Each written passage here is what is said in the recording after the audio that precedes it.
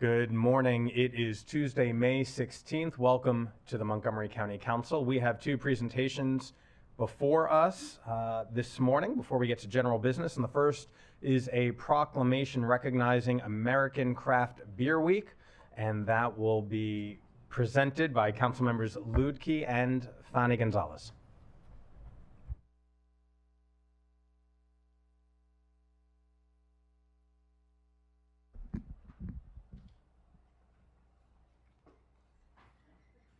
Good morning. So I want to thank everybody who's come today, and I want to ask you to come on down for this portion of the program. So you get to, and I'm going to announce everybody who's here. If I miss your name, just tap me and I'll make sure I say it.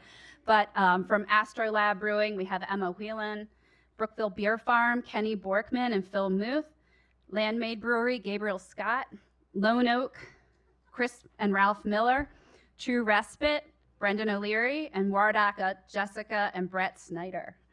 Thank you for joining us today. Whoop. Don't knock over the microphone. Yeah, I'm good. So thank you, Council President Glass, for and everyone here for celebrating American Craft Beer Week. And do we have any folks here today from ABS? Anybody? No. Okay, because I was going to ask them to come on down too. I am really fortunate to represent District 7 here on the council, which, as the folks here have heard me say, when people want to know where my district is in Montgomery County, I say the land of the beer farms, because that is, in fact, where my district is. And aside from the beer, these locations, whether they're up county or whether they're in downtown Silver Spring, are a vital part of our community. They bring community together, and they collaborate with other small businesses, which has been really wonderful for me to see over time as we all work to enhance our economic development in the county. So a few weeks ago, actually no, Chris told me it was over a month ago, but time's flying, I got to visit Lone Oak after the fall of the lone oak tree following a storm.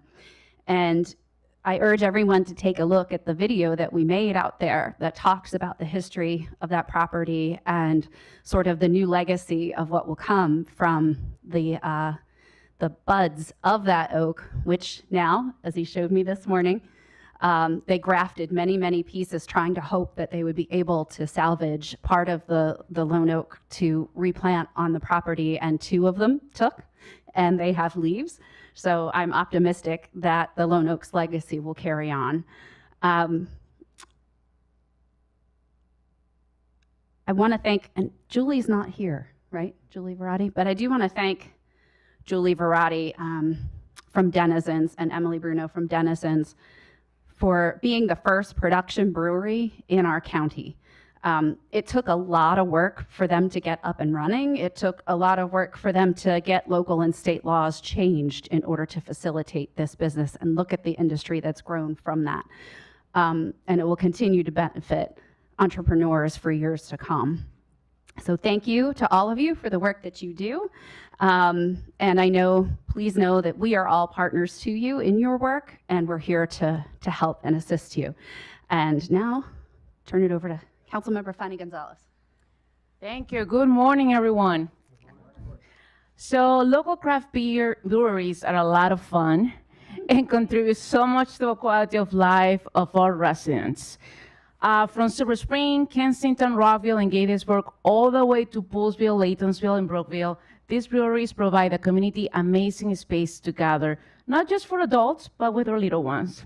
And I've been to pretty much every single one of your breweries with my children and my husband. Our local breweries are also provide a lot of investment in jobs into our community. My predecessors on the council and in the state delegation did a lot of the early hard work to create a better, more hospitable regulatory environment. The results are overwhelmingly clear. We have a thriving craft beer ecosystem here in the county, but we are not done. And you can be assured that from my position as chair of the Economic Development Committee, that that we will hold DPS accountable, and I have been doing lots of tours with DPS, including in some of the breweries. They're not here, the one that I'm thinking of. But we're gonna make sure that they are seen as allies with a yes culture instead of being an agency that creates more challenges when you wanna do something great for our community. But the real heroes of this story are the entrepreneurs that you see here. They had a vision and determination. In some cases, they risked everything to follow that dream. These folks and their incredible businesses are just one of the reasons I am so proud to call Montgomery County home. I'd like to take a minute to acknowledge Astrolab, as Emma and Matt will be moving on to new adventures, and the best of luck in your future endeavors. And I hear in Potomac, you're gonna have a bottle. You're gonna talk about it, right? Hopefully, but you're gonna stay in Montgomery County. And it's not like they are leaving. I mean, there's another brewery that is coming in, so that's a very important point to make. And with that, I'm gonna pass it to my colleague, Councilmember Luque, to introduce the next speakers. So thank you. Thank you. And I left one name off my list. So I also want to welcome Christian Lake from Silver Branch Brewing, who's standing right behind me. And now I'd like to welcome Jessica Snyder from Waradaka to say some words.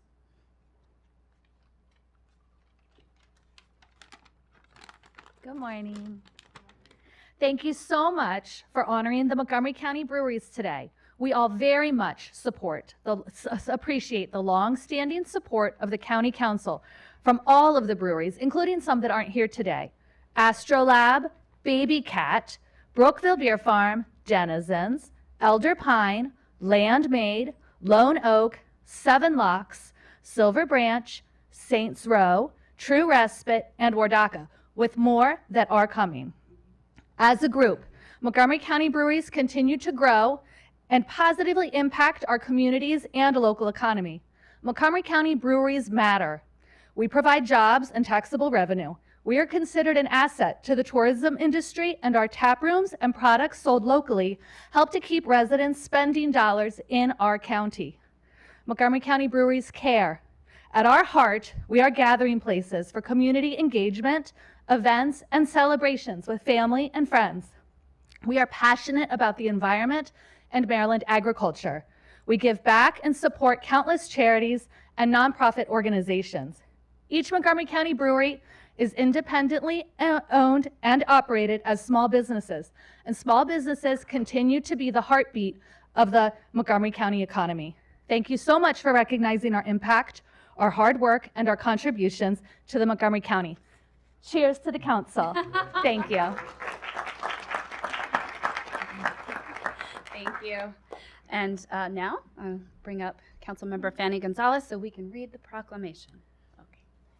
The County Council of Montgomery County, Maryland proclamation. Whereas American Craft Beer Week was established in 2006 to recognize and celebrate small and independent breweries who have greatly impacted the beer world, and whereas as of 2021, the Maryland craft beer breweries have produced 288,130 barrels of beer annually, contributing approximately $917 million to the local economy.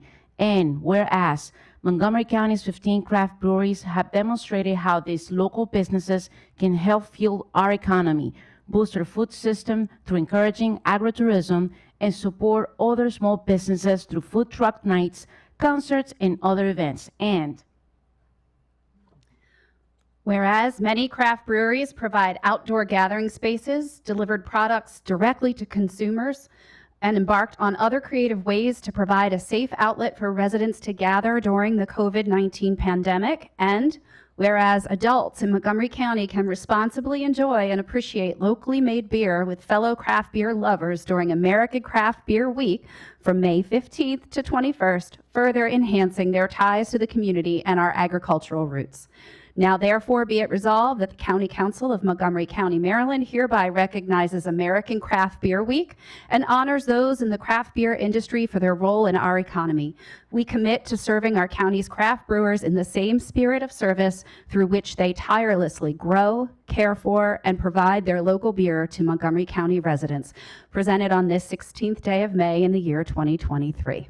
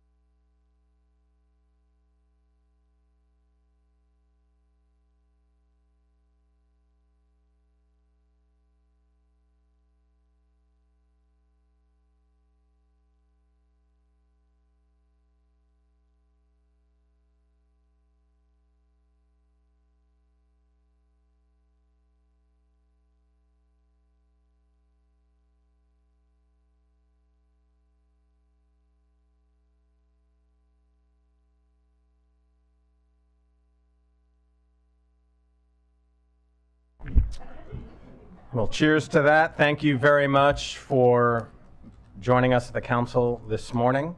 And thank you for all the joy and entertainment each of you bring to our community. The next proclamation is to designate May 2023 as Discover MoCo Month, and that will be led by Councilmember Balcom.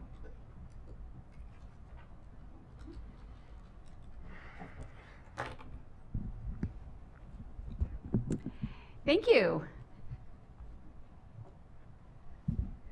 So thank you all for coming. We're here to celebrate Discover MoCo Month.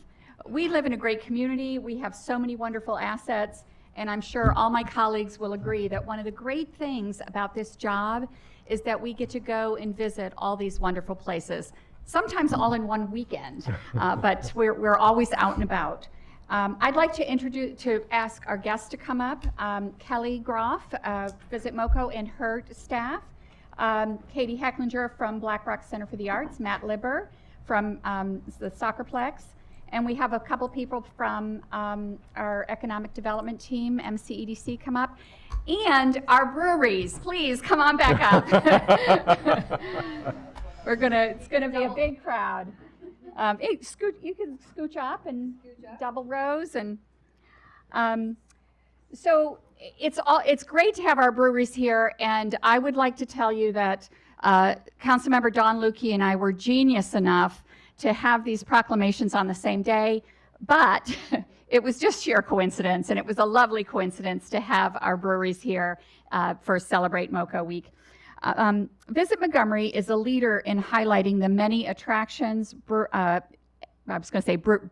eateries, historical sites, and natural resources located across Montgomery County, which is truly the state's cultural capital.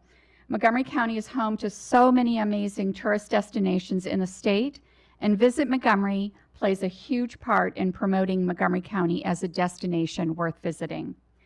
Visit Montgomery's Discover MoCo Month is a great way for visitors and residents to learn about and celebrate the rich Montgomery County community by enjoying all the assets we have, immersing ourselves in the history through visiting our museums, spending time in the beautiful outdoor spaces, including the Ag Reserve, and shopping small at our so many thousands of local businesses. So to talk a little bit about Visit Montgomery, I'm going to ask Kelly Groff to come up, the Executive Director of Visit Montgomery. Good morning. Thank you, Councilmember Balcom. Thank you, Council President Glass, and all members of the County Council. Marilyn said everything well, so all my notes are gone. So I'm going to wing this. Let me first introduce who's with me today. Staff members, Lee Calicut, Yodit Kirabel, Corey Van Horn, Letitia Engel, friends from MCEDC, and Trek Buchter from our staff. And it's really exciting to also have the breweries here behind us today. So tourism is economic development, and our mission as an organization, which is celebrating its 40th year, is to make sure our residents, whether they're in the county or regional partners and visitors, millions of which we welcome every year, come to our community and have a wonderful time while they're here.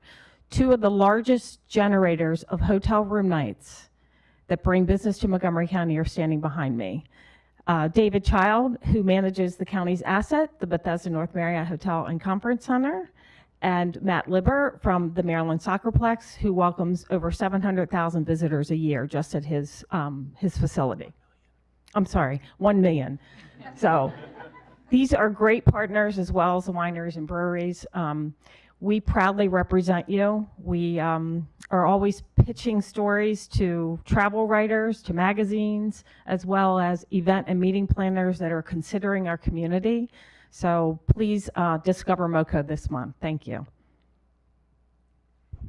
Thank you, Kelly. And I just want to big plug for her staff. I've worked with the Visit Montgomery for many, many years, and they do such a fabulous job. So thank you so much. I now want to introduce Katie Hecklinger, the Executive Director of Black Rock Center for the Arts.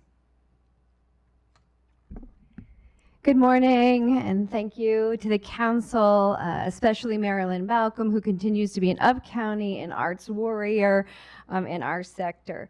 I'm excited to be here today. Arts and culture are essential to our quality of life. They are not an add-on or an extra. A thriving arts and culture scene delivers on jobs, tourism, visibility, and relevance. When people connect with a place, there is a desire to visit, to return, to invest, and to make it home. BlackRock's founders 20 years ago were celebrating this weekend with a Lone Oak beer. Marilyn, being one of those founders, understood this, and as she puts it, the community insisted on BlackRock serving Germantown as its city center, now one of our nation's most diverse communities in the country. To truly discover MoCo is to better understand the importance of investing in the beauty of everyday life and how we experience it through a language we all have in common, the arts. Thank you. Thank you. Now I want to bring up Matt Libber from the Maryland Soccerplex. Matt. Councilmember Balcom, members of the County Council, thanks for recognizing tourism as an important factor in Montgomery County. As Kelly pointed out, the Soccerplex alone brings in about 1 million visitors a year. Just today, we're finishing up a 5-day event that brought 5,000 athletes and 20,000 spectators to the county. And when those people are in the county, they're spending money in our county at our breweries, at our art centers. They're staying in hotels with David, and they're spending money in our businesses. The Soccerplex brings in about $37 million a year in economic activity to this county. Sports tourism as a whole is a $44.5 billion industry. To give you a comparison, the NFL is $16 billion. So these are the activities that we want to bring to the county and keep doing it to make us a thriving community. That deserves an applause, guys. Come on. Thank you. So if you please check out Visit MoCo. If you haven't checked out their website, it's fabulous. They also have an app, so please make sure that that's a regular, that you're checking that regularly and visiting all the wonderful, wonderful places. And so I'm excited to present this proclamation today for designated May as Discover MoCo Month. All right, these tend to be long. Sorry. Whereas Montgomery County is the most visited destination in Maryland with hospitality, tourism, recreational, sports, cultural, and entertainment sectors that contribute significantly to the state economy. And whereas Visit Montgomery has planned a month-long celebration of Montgomery County's entrepreneurial spirit that will be a significant driver of tourism and boost the county's economy through May. And whereas National Small Business Week, April 30th through May 6th, was deemed Shop MoCo Week and highlighted small businesses unique to our county. And whereas National Travel and Tourism Week, May 7th through the 13th, was deemed MoCo Hotel Week and encouraged visitation at Montgomery County throughout lodging stays at the county's hotel properties. And whereas May 14th through 20th this week, Visit Montgomery's third annual MoCo Eats Week will celebrate the culinary diversity in local restaurants that is reflective of Montgomery County's diverse population. And whereas May 21st through 31st, MoCo's Kickoff to Summer Week will spotlight unique attractions, experiences, world-class performance venues, renowned museums, and encourage tourism in Montgomery all summer long. Whereas Montgomery County's craft beverage producers will feature all month throughout Visit Montgomery's Tastemakers Trail. Now, therefore, be it resolved that the County Council of Montgomery County, Maryland, hereby designates May 2023 as Discover MoCo Month, signed by Council President Eva Glantz and myself. Thank you.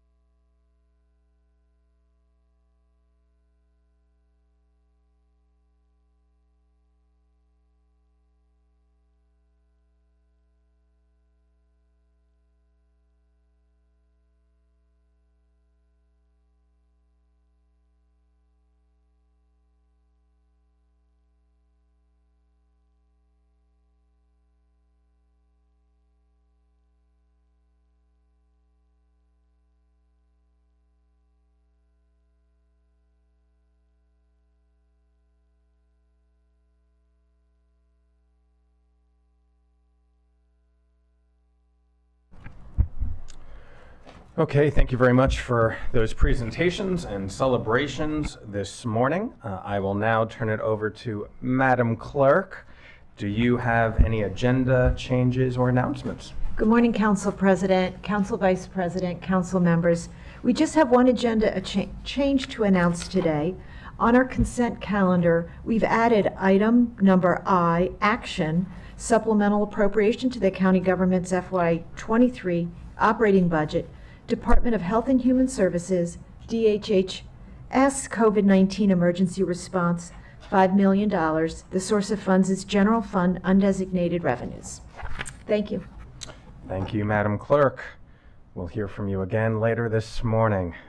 So the clerk has circulated the minutes for March 21st, April 13th, April 18th, and April 25th, and minutes from a closed session meeting from April 11th. Are there any changes? Not hearing any changes. Those are approved.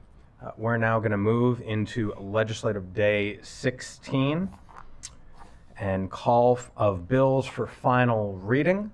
The first bill is Bill 1423, Late Night Business Safety Plan.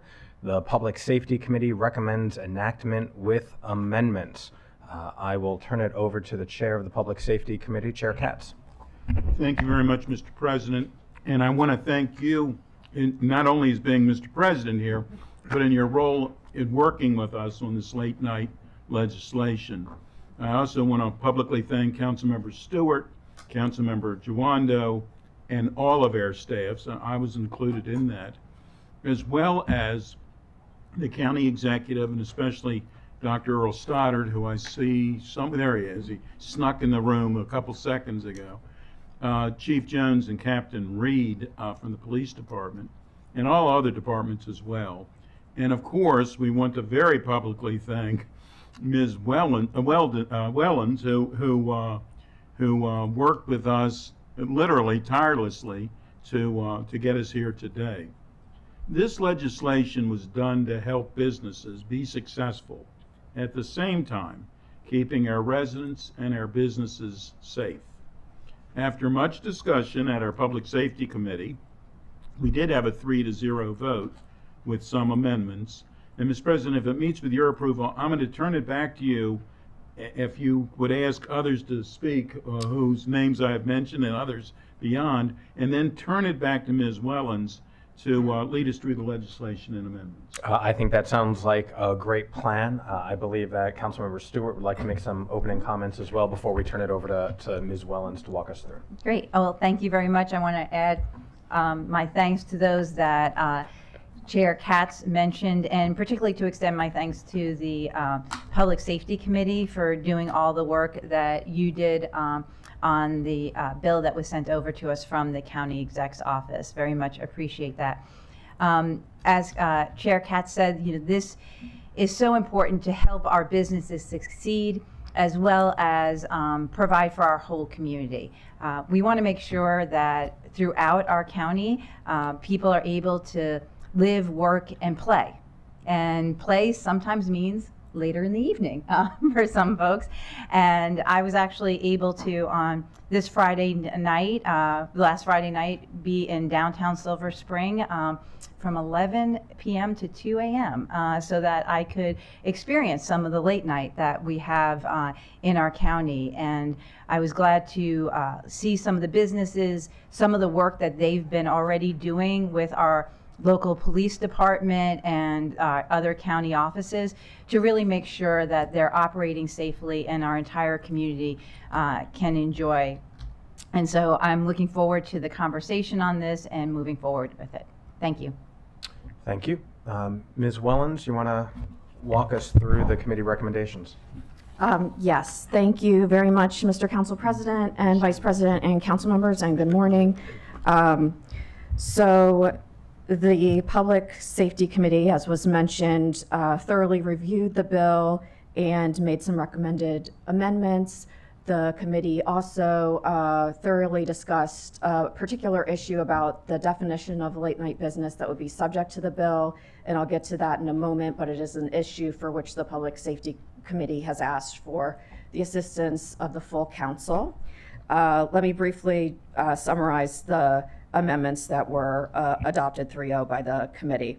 There are, well, preliminarily, this bill requires late night safety plans for certain types of businesses in coordination with the county government. The Public Safety Committee adopted amendments to define businesses that are subject to the bill to include those with licenses for on-site cannabis consumption, in addition to, as the original bill stated, licenses for tobacco, alcohol, or food. Looking towards the future, cannabis was included.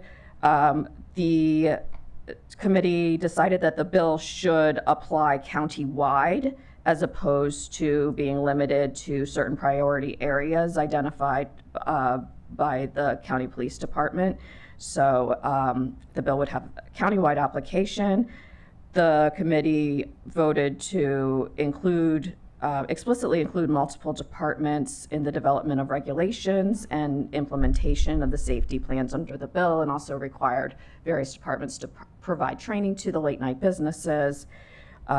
Voted to eliminate the requirement that a business with a safety plan requiring video surveillance must share that surveillance with the police department when there's not a warrant present. Of course, it would still be required when a warrant is present. An amendment to permit late night businesses to appeal any plan disapprovals to the Board of Appeals, so that there will be an administrative appeal process instead of going straight to the courts. Of course, the Board of Appeals decision could then be appealed to the courts if desired. An amendment to create a grant program to support the implementation of late night business safety programs. An amendment to expedite the bill, and also an amendment to adopt a transition clause to allow for late night businesses that are subject to the bill to have an on-ramp and have time to develop the plans before they're subject to the law's requirements.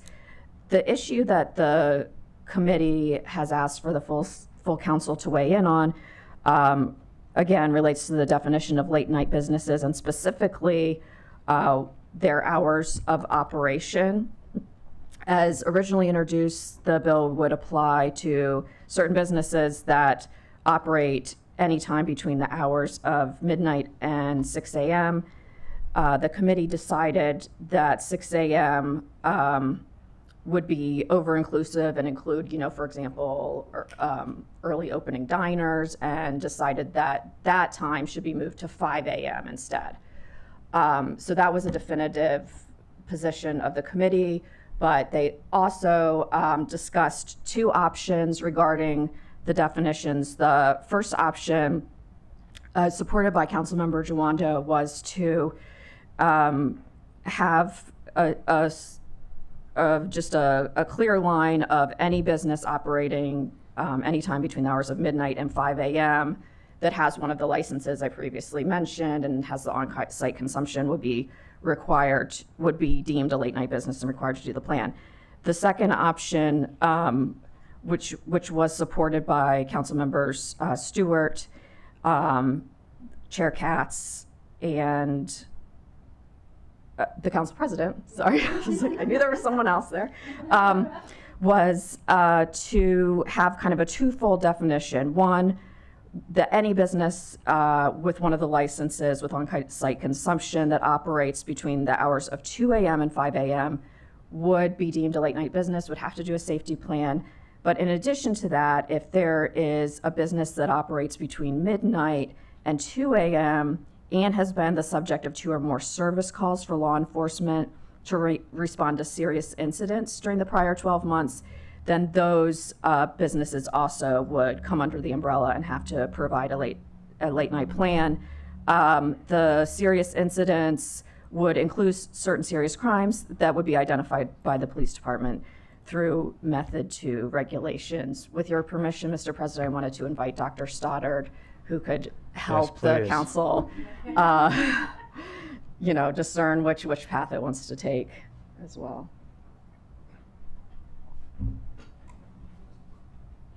Good morning. Good morning.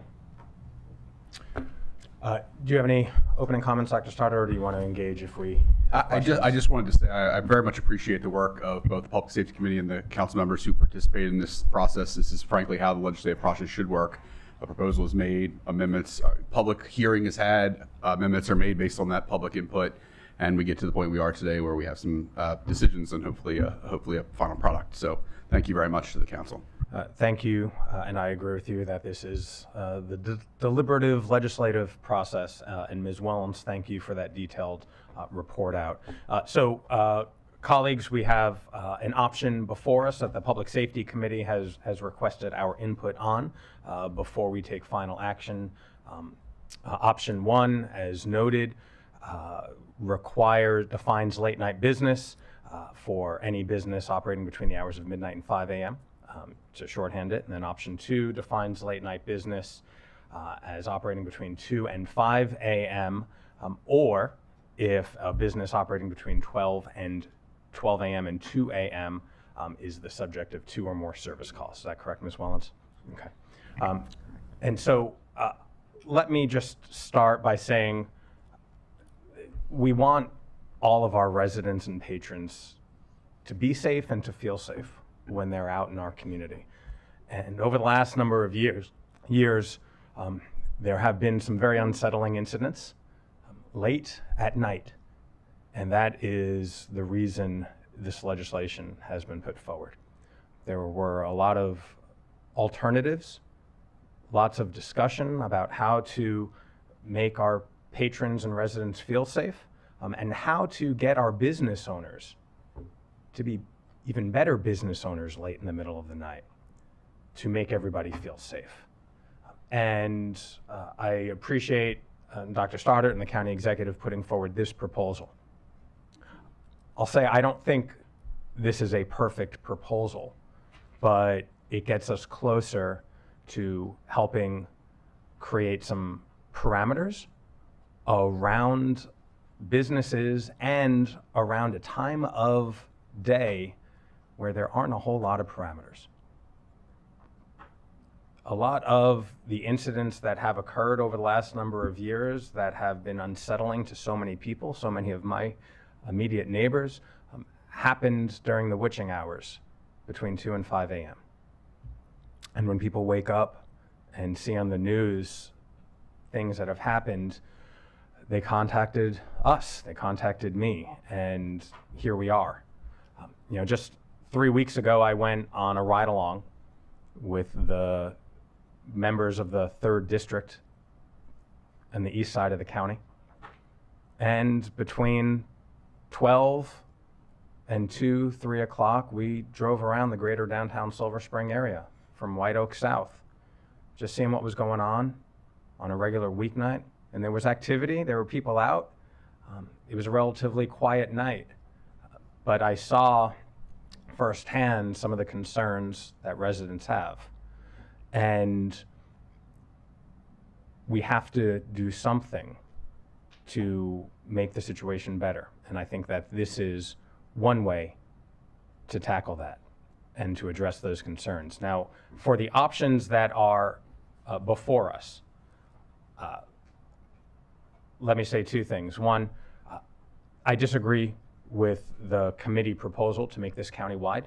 I don't think late night businesses in all parts of the county face the same situation, but I respect the committee's recommendation as much as I might disagree with it. I think we should use our resources where they are needed.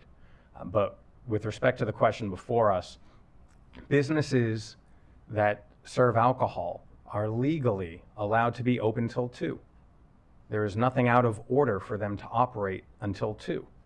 And what the objective of this legislation has been to put some parameters around businesses that are operating outside of the normal scope of rules, regulations, and laws. And that happens to be between 2 and 5 a.m. And for that reason, I will support option number 2, so that we use our resources where they're most needed. And if there are businesses that are violating rules, regulations, or laws between 12 and 2, they need to be put on notice. And according to option 2, they would be subject to this law. but I do not think that we should apply this to businesses that are operating legally between the hours of 12 and 2, using their alcohol permit within the scope of jurisdiction. This is to help put parameters around those that are not operating within the rules. And so for that reason, I will support option number 2. Councilmember Sales. Just want to thank you, Mr. President. Want to thank my colleagues for introducing this legislation to respond to some of the concerns that our residents have faced and the uptick in violence that has happened between these hours. Before I move to support either option, I did have some questions about some of the amendments that have been made. Just wanted to better understand if we've explored the anticipated costs this will impose on our businesses. Yeah, so many of the measures will not have a cost associated. They're planning. They may be staff time recommendations. Now, obviously, when we talk about individualized businesses, it will depend in part what their current situation is. So, for example, the bill contemplates things like lighting. And so depending on the lighting conditions around the establishment, what they have in place will affect how much they might need to invest to become a well-lit establishment. Okay. You know, we're going to, as we develop the regulations, we'll have a better sense of that. But I think, you know, part of the amendments that the Public Safety Committee made was to add a grant program to help subsidize some of the costs for the business owners, because we largely agree that this is a community. We need the participation of the businesses, but not necessarily. We're not interested in doing harm to the businesses in such a way that they can't make ends meet to operate. Okay. I also noticed that there was a discussion about the bill's implementation and who would lead this effort. What does the implementation involve besides requesting a plan? How are you, I guess, evaluating that plan, or what does this involve? Yes, so the regulations that we develop afterwards that the council will see, and frankly, we want the council to be participants in development of those regulations, will both provide direction on certain things that a plan must require, but also provide other additional recommendations. And the regulations would then be taken by a business and used to develop a plan. That plan would be reviewed by the entities identified in the bill that the council has broadened to make sure that it's consistent with the intent of both the law and the regulations. Okay. Does it specify in the bill who will lead the implementation? I know that was recommended. And is there a reason why there was such specificity on its implementation? There was a robust discussion during the Public Safety Committee regarding implementation of the bill. And the decision made by the committee was, if this was a 2-to-1 decision, was to retain, as originally drafted, the police department as the lead agency that would be responsible for issuing the regulations, responsible for approving or disapproving late night business plans. There was discussion of a potential amendment that Councilmember Mink had put forward during the Public Safety Committee to involve regional service directors as the individuals or officials who would be approving or disapproving the plans. And the Public Safety Committee did not choose to go that path, but did include regional service centers along with other relevant agencies, including DPS, the health department. They define them as relevant agencies that would contribute to consulting about what should be in the regulations, to providing needed training for late night businesses, and as Dr. Stoddard said, to help in the review of plans and the contribution to what should be in the plans. And Christine, could you also make mention of the other amendment in that regard? I wasn't finished. Okay. Okay, so we'll get more information about that process once this bill is voted on. of who's implementing, or is it already No, set? it would be, as recommended by the Public Safety Committee, it would be, the police department would be the primary agency responsible. And I should also mention, there was additionally discussion of a proposal by council members Stewart and Jawando to place the county executive the office of the county executive itself at the helm of implementation instead of the police department. But it also allowed for the office of the county executive to designate a department or office within the county government that would be the lead. So Okay. that would still leave open the possibility it could be the police department, it could be the county executive, it could be a different entity. Okay, that's helpful to know. I'm also concerned about expediting this bill. We have to give businesses time to develop these plans, and also for us to create the implementation process and organize the entities who are going to be responding, whether it's giving out warnings, what that process will even look like. And so can we make sure that this is implemented under the normal time frame to give everyone the appropriate Correct. time? So the Public Safety Committee did recommend expediting the bill in recognition of its urgency and also to get it on the books as soon as possible. However, at the same time, they did anticipate what the council member is saying about a transition period.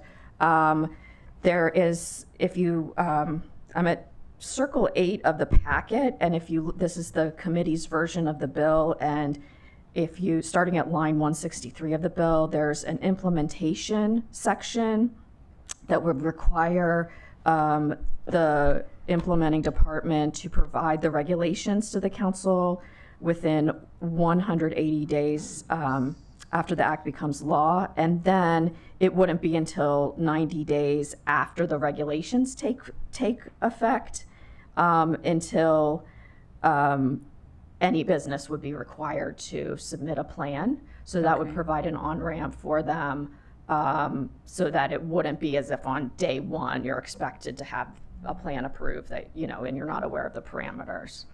So how are we going to be sharing this new law with them? Are we providing a template for what this plan should look like? What guidance are we providing to the businesses? Yes, great point. And the part of the bill does require, part of the bill as amended would require a template plan, and the lead agency, you know, currently the police department, in conjunction with the other relevant agencies, would be responsible for putting together that template to help guide the business in the creation of the plan.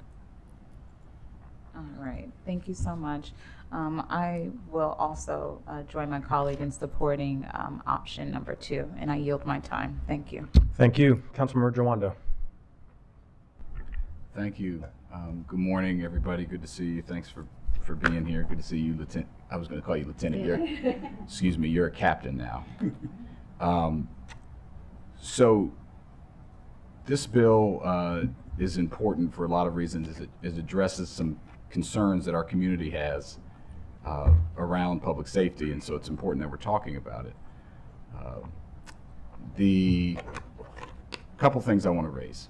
I want to thank the committee. I want to thank Councilmember Katz and Stewart and Councilmember Mink and Lukey, who are on the committee, for their diligent work.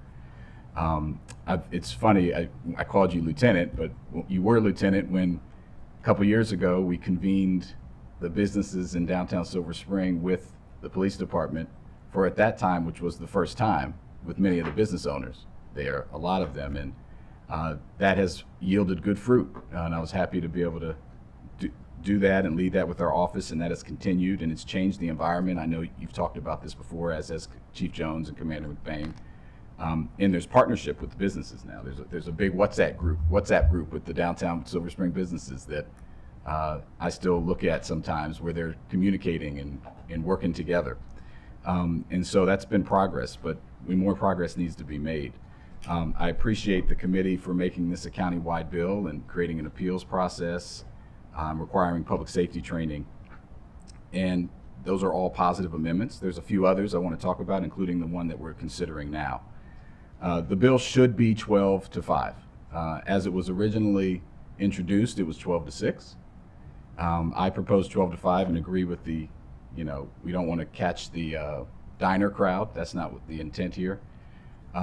But I think 12 to 5 makes sense for a number of reasons. One, and probably chief among them, is equity. It can only be a countywide bill if it's 12 to 5 a.m. It's just a fact. And police department and I don't always agree, but I think we agree on this point. And I'll just let you state that on the record, Captain Reed. I think Chief Jones and you agree that it should be 12 to 5. I do believe it should be 12 to 5, and I think, and I concur, and I tip my hat to the council for making this a countywide bill, because I think we have proved, and again, I will give you credit for setting that initial meeting, because I saw such a benefit, and to use that as a stepping stone to bridge the gap between the businesses and the police department, because we've always talked about staffing and numbers. It takes a partnership in order for us to work together to bring real change and safety to our community. So I think we have shown, working with places like Society and counties, that, and Dr. Stoddard was there from the initial onset of these business compliance checks. They listen to the handheld metal detectors. They listen to dressing their staff professionally, and how to do secondary pat downs, and how to de-escalate situations, how to work with law enforcement, how to do adequate lighting. And we haven't had calls for service in their establishments in 10 months. And we talk about nighttime legislation, we talk about, keeping the community safe in the nighttime. Well, let's do it in the nighttime, not just in particular hours between 2 and 5. I believe it is equitable, and I believe it puts every business on a playing field. We want to work with you. This is not about shutting you down. This is not about us telling you how to run your business. This is us working in a partnership with you in order to make the community safe, in order to bring in your patrons where you're going to make that profit. So I believe this is a good plan. I appreciate that, and agree with everything you said. You mentioned Society, whose owner was at the press conference when the county executive announced this bill, who, ironically enough, would not be covered by the bill if the Second Amendment would be going forward, unless there were the 2 serious incidents. And I know I have issues with that as well, which we'll get to, about how that's defined and how that would work. I think it's very unworkable. If you look, and I've done this, I've driven around the county from 2 to 5 in all of our downtown areas that have nightlife. The only businesses that will be covered by that are immigrant and black and brown owned businesses primarily. Many that don't have a liquor license because you can't, but that they're either food or hookah or other types of establishments that have cultural meaning and significance to the black and indigenous populations. And this bill would be specifically targeting them. Maybe not intentionally, but in practice, that is what it would be doing. And it would be saying the violence problem is something that is your problem. And it's not. We know that. There's crime up in all times of the day, and we have a response to that. But this is to focus on late night. To Captain Reed's point, if we're going to focus on late night, let's focus on late night. Things happen at 12:30. They happen at 1 a.m. One of the main business proponents of this bill, who has done great work at Society, they should have a plan, and they will have a plan, and it should be part of it. And it could be used to coordinate with others. And we shouldn't be targeting specific businesses as this does. The racial equity statement, while indeterminate, does point out that it could have a negative impact, particularly if it targets specific communities or types of businesses, which is what this Second Amendment would do. So I strongly believe that this needs to be 12 to 5, for reasons I've stated and the reasons that the police department have stated. There's only about 20 to 30 businesses in the county that would be covered, and they are not responsible for the late night crime and violence in a proportionate way. I just think that this is good practice, and if we're going to have people do it, if we want it to be countywide, which was the committee's determination, it should be 12 to 5. I have comments on other parts of the bill, but I'll pause since this is what we're on. So I would again strongly urge colleagues that we look at the 12 to 5 time frame, serious provisions. That's serious incidents. that's an administrative nightmare. I don't know who's deciding that, how's it defined. It's not something that we should be looking into. Thank you. Councilmember Stewart. Thank you, and thank you, Councilmember Jawando, for your work on this, and Captain Reed as well, and thank you, Dr. Stoddard, for being here.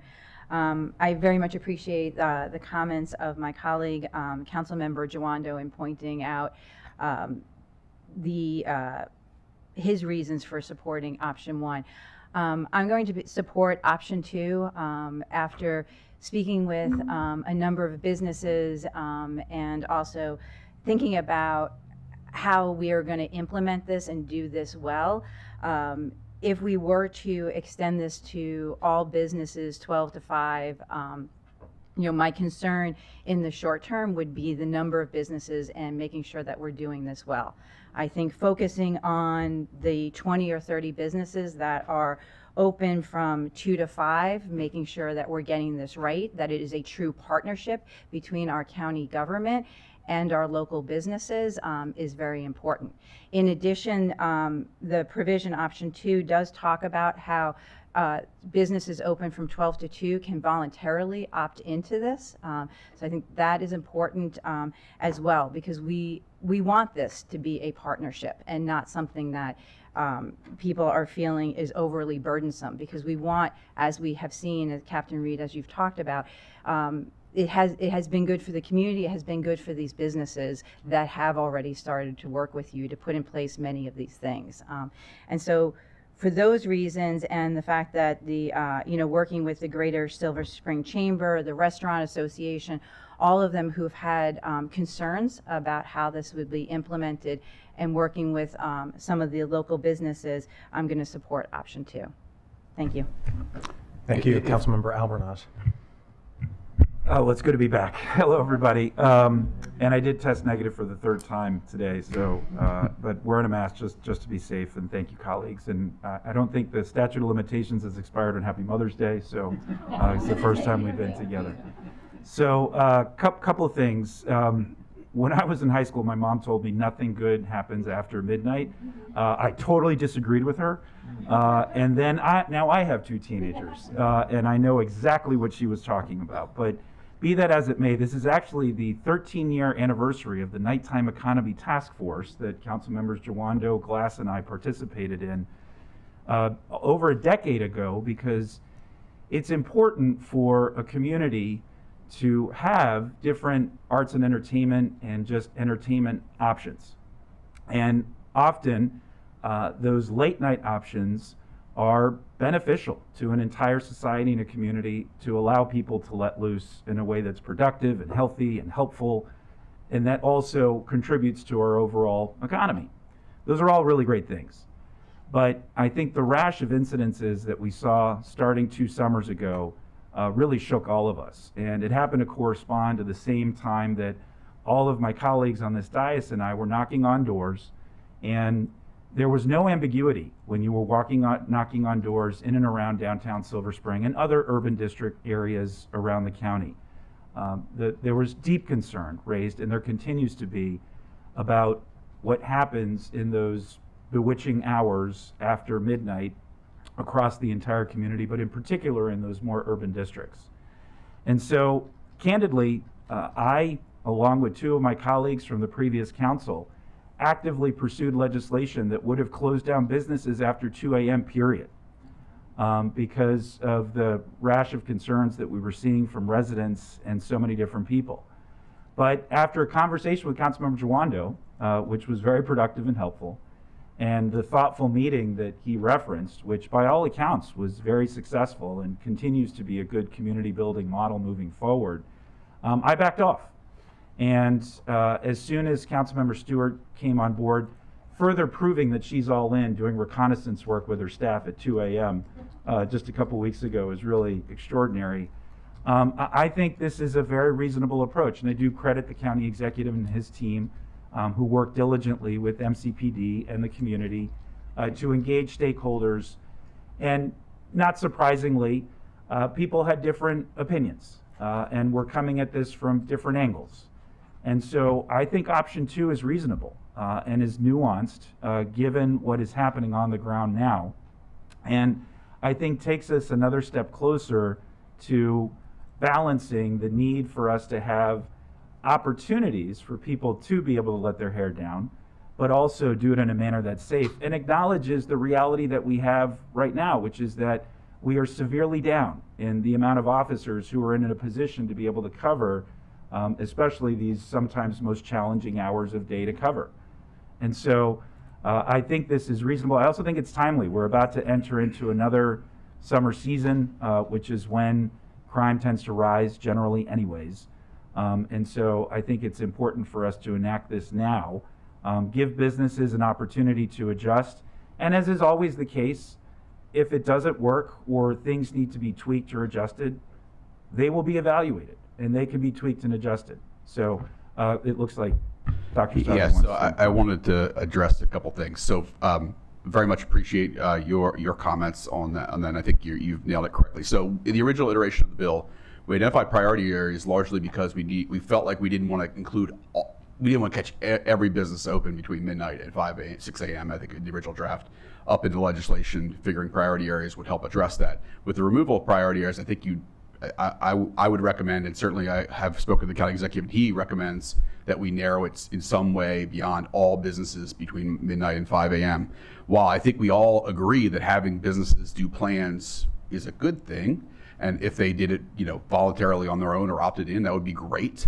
But obviously, with this being the first iteration of an effort like this, I think my preference is, the county executive's preference is that we start smaller and build out as deemed necessary by what happens on the ground.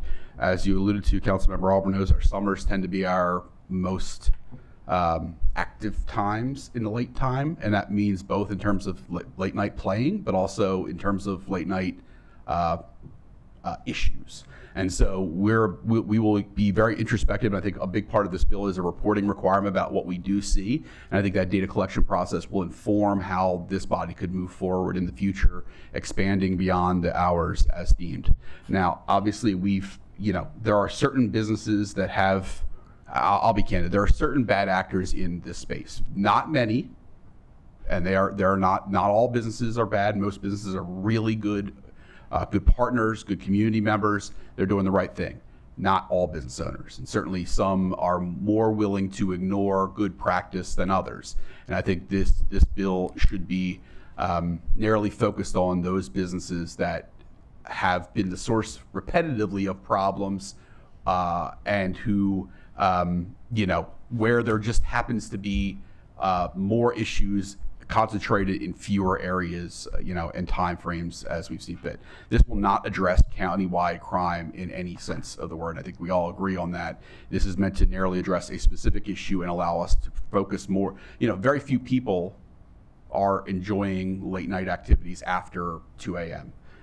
But there are a disproportionate number of issues associated with those fewer people during those time frames. Based on the data we can see there's very concentrated areas where we see issues late at night that happen to correspond to these businesses. We have heat maps that show that.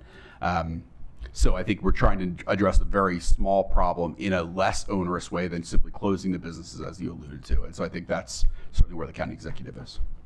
Thank you. That's helpful. Captain?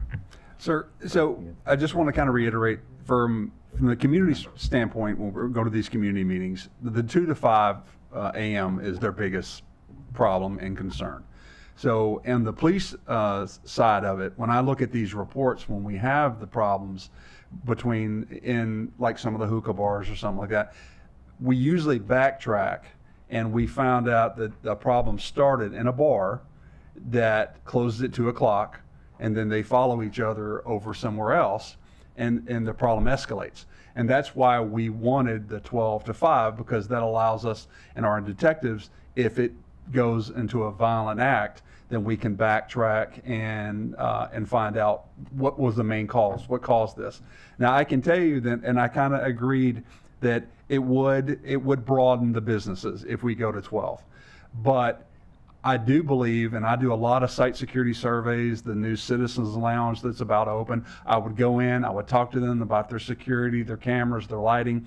A lot of people, a lot of businesses are on board because they understand if certain things happen in their business, it's not John Doe that's reported, it's the business itself that is the problem. And so I want to help alleviate that. So it's not fair to them. It's not fair to that business to be ridiculed for the actions of one person. So a lot of people are getting on board.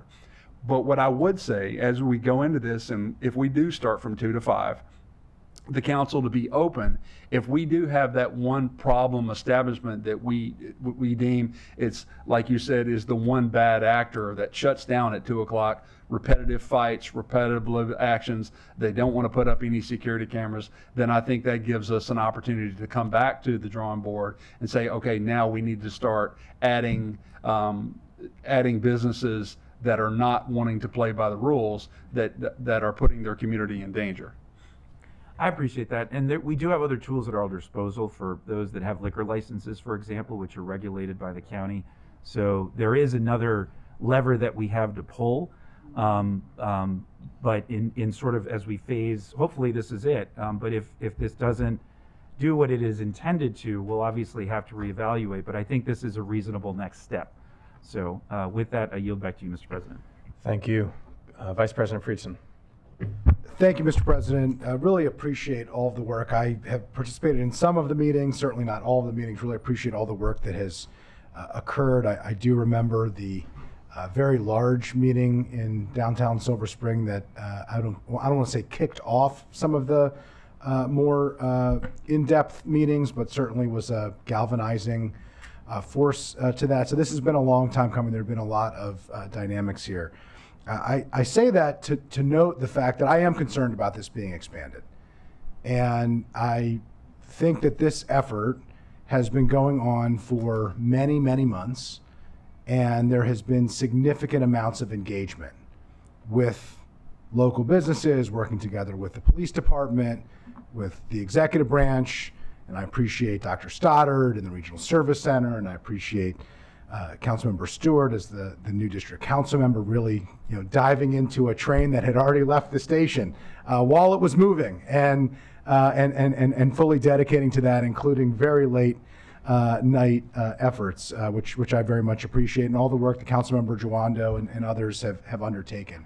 But I am very concerned about us, after months and months and months of engagement, specifically working together with local businesses, expanding it into parts of the county with businesses that haven't been engaged at all, that haven't been part of this conversation, that aren't aware of this, that haven't been privy to the productive and constructive conversations that have occurred, and I think would be surprised when this happens. And so I just want to note that I appreciated this, even though I did have some concerns about whether or not we were asking businesses to play the role of law enforcement and public safety, and working through that issue. And I think there has been a lot of effort to work through collaboratively between the police department and the businesses to make sure that that isn't how it is perceived. But that is in a very specific and targeted place in the county where this was originally focused. So I will personally, I'll support option 2 because I think that it is the better of the two options. But frankly, I'm not really supportive of either. And I don't think I'll be supporting the bill, if it is expanded to a point where it's engaging businesses that have not been part of this process that has gone on for quite a long time, because that does give me significant concerns. But I do appreciate all the work that has taken place. I recognize that we have real challenges and real issues that we need to address and that we need to deal with, and that this bill, as it was introduced and as it has gone through the legislative process, is attempting to address one piece of many other issues, as Dr. Stoddard, you noted, and Captain Reed, you mentioned. This is not going to solve everything. We have many public safety issues, and we need to provide as much support and tools as we can. I just think that we're asking for folks to be impacted who haven't been engaged if we expand this more broadly, and I have some real concerns about that. With that, I'll yield back to you, Mr. President. Thank you. Councilmember Katz. Thank you very much, Mr. President. First off, before I forget, I wanted to publicly thank, and I thanked Chief Jones before, but Captain Reed and Commander McBain have also been directly involved with us. And Captain Reed has the ability to be extremely influential in when he discusses things with us. And he did do some turnarounds when I told him that he really is into sales. But I believe option 2 still is the best. And I think that we have, and Council President, you said no proposal is perfect. Sally will tell you that that's certainly true, that my proposal, but yeah, it is not perfect. She'll agree with that. But I also believe that this is a very good place to begin, and hopefully the changes, with these changes, it changes things that are real, and it changes things that are perceptions, and we have both here. We have both. And I think that I sincerely appreciate Councilmember Juando's concern. I think it's certainly something that we have to keep in mind. Hopefully, we will not have that change that Captain Reed talked about, that we would have to come back and have those discussions. But I believe option 2 gives us that ability. I think if we don't go county-wide, then at that point, if we have a problem outside of quote-unquote the priority areas, then we have to come back and write legislation again. And we need the flexibility that all of our departments, talking to our businesses, saying we want you to be successful, we want to help you be successful, but you've got to change what you're doing to be successful for you and your neighbors and your patrons. I think that makes a lot of sense. So the Restaurant Association, as Councilmember Stewart has mentioned, is supportive of option 2, Silver Spring Chamber. We can go down the list. And I think what Dr. Stoddard said is so very right. The vast majority of businesses want to do the right thing. They want to do the right thing for their patrons. They want to do the right thing for themselves. They want to do the right thing for the neighborhood. They want to do the right thing. And if there's a problem, and hopefully there's not, they want to do the right thing to correct that for themselves and the neighborhoods and everybody else. And I believe that if we start with the 2 o'clock, and if there's a problem that's not working, then we need to come back and figure out how fast we can change this. This is something that needs to be done. And for the expediting part, this means that the bill, when it passes, if it passes, that it would start immediately. Otherwise, it has to wait. Christine, is it 90 days? And we would be way past the summer. We wouldn't even be able to communicate with their businesses and say, look what we're going to do in 180 days, 90 days, whatever it is.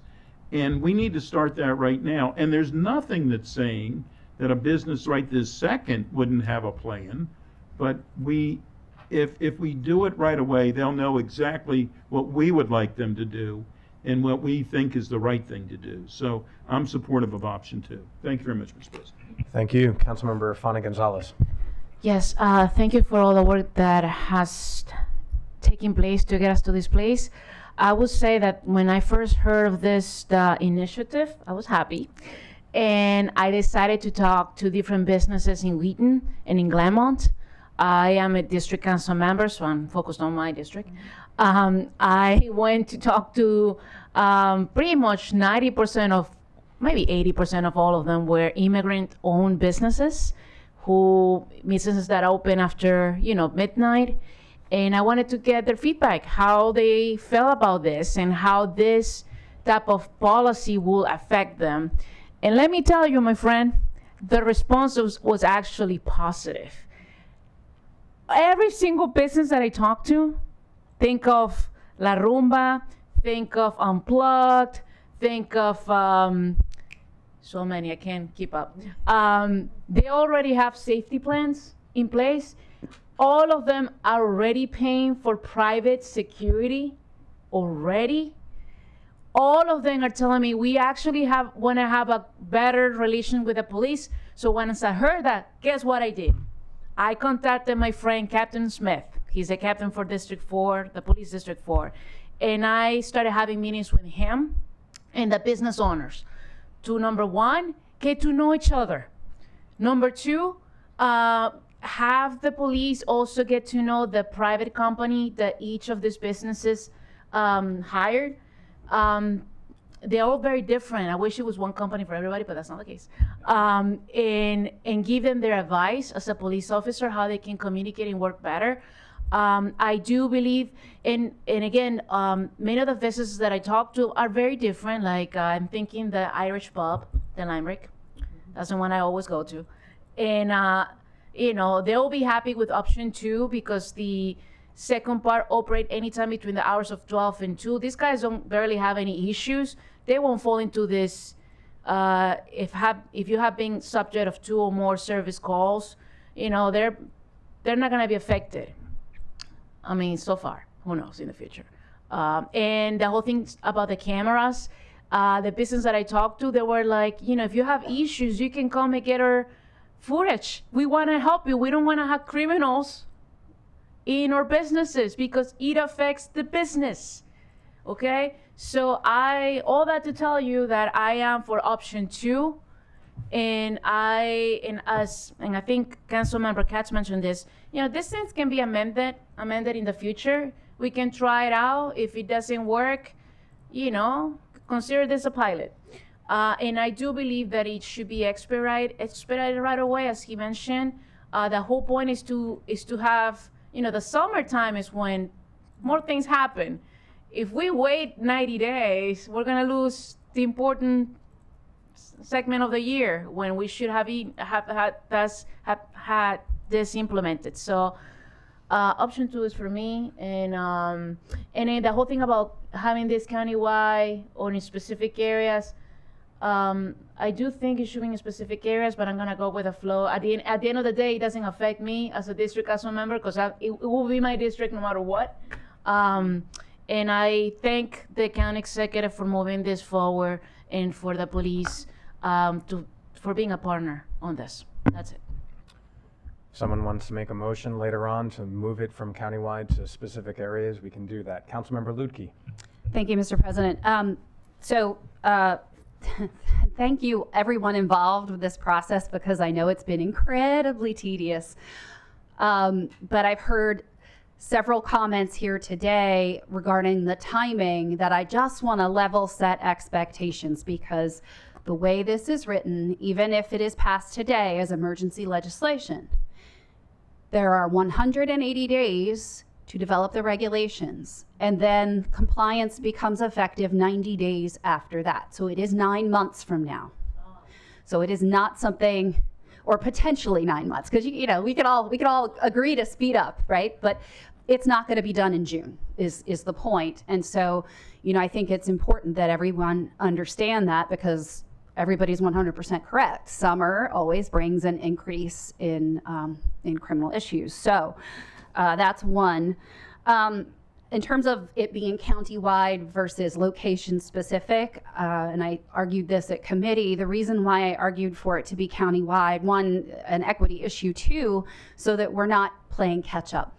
Unfortunately, sometimes when legislation gets passed with great intention to deal with an immediate problem, you aren't aware of the problem that's already brewing somewhere else. And because the legislative process isn't always speedy, it seemed better to make it countywide to start. And again, that would largely, because there aren't many places operating between 2 and 5 countywide in other parts of the county or outside of these priority districts, but it would only apply to them in a mandatory capacity if they'd had 2 serious offenses in the past 12 months. Otherwise, there's voluntary participation, and as noted, there's language in here related to grant funding for that.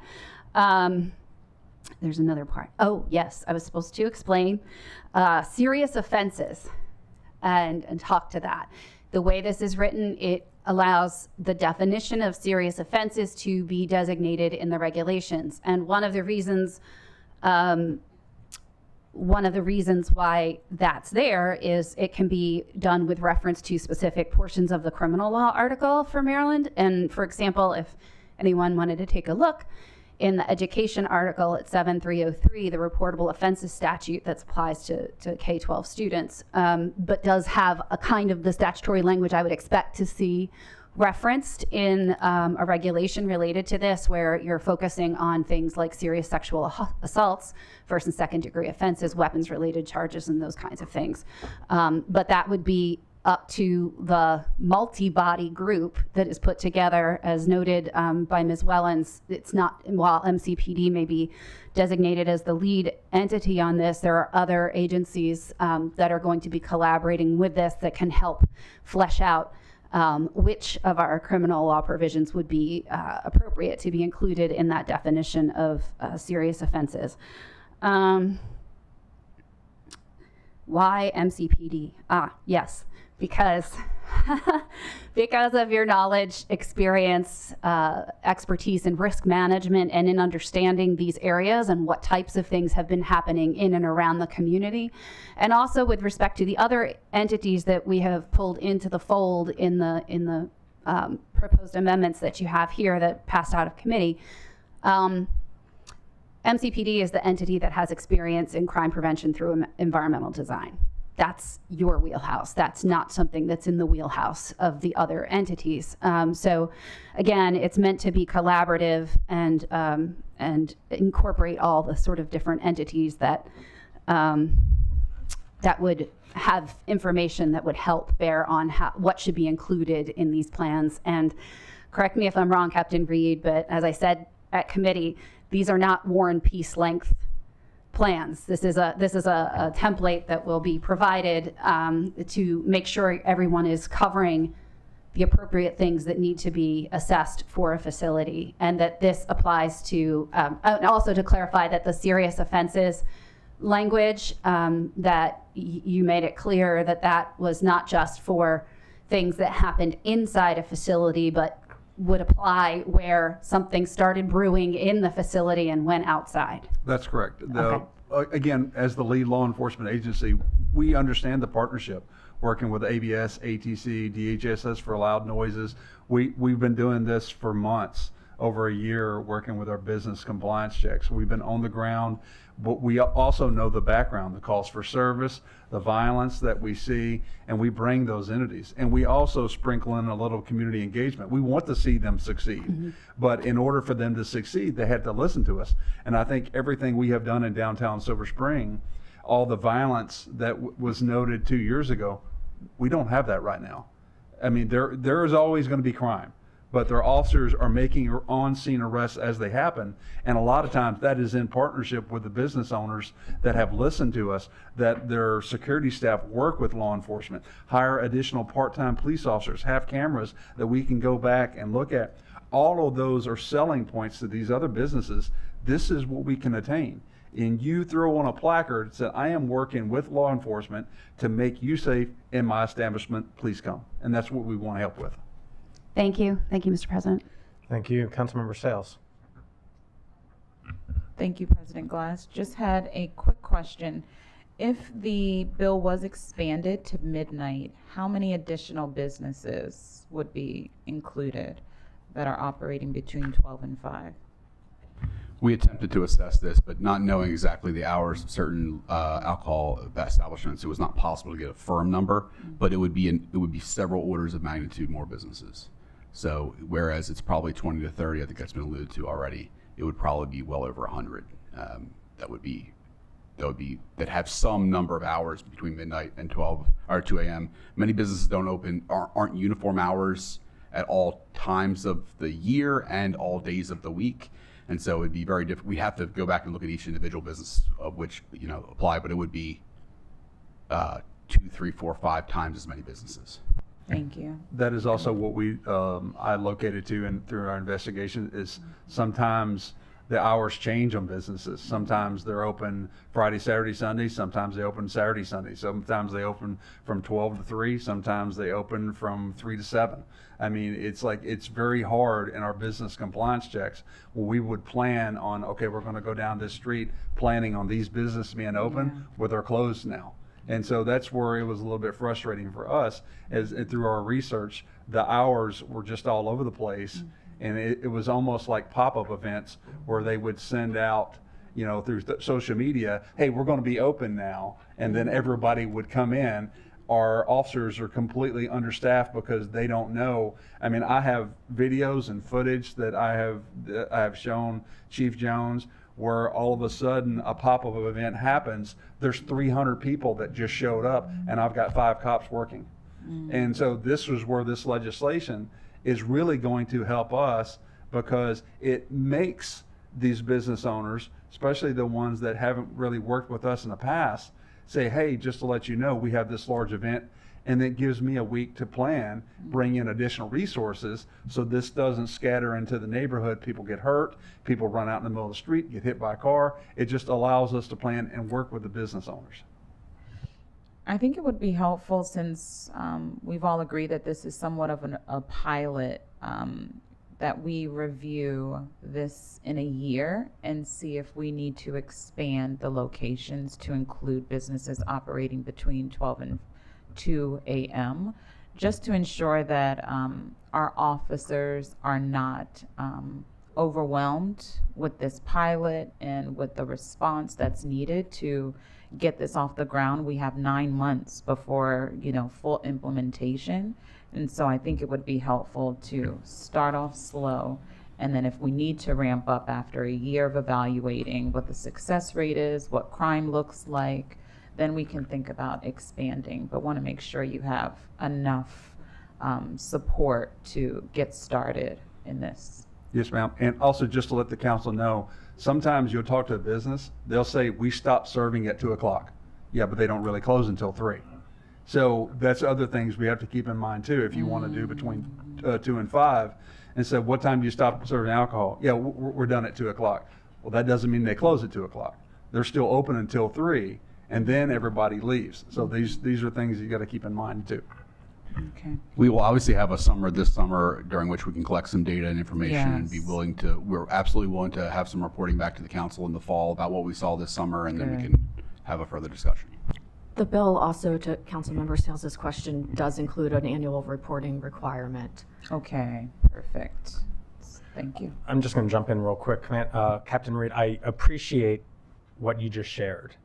And I think there's a lot to unpack in that. One, if there's pop-up nature events, it's hard to pinpoint it at any time.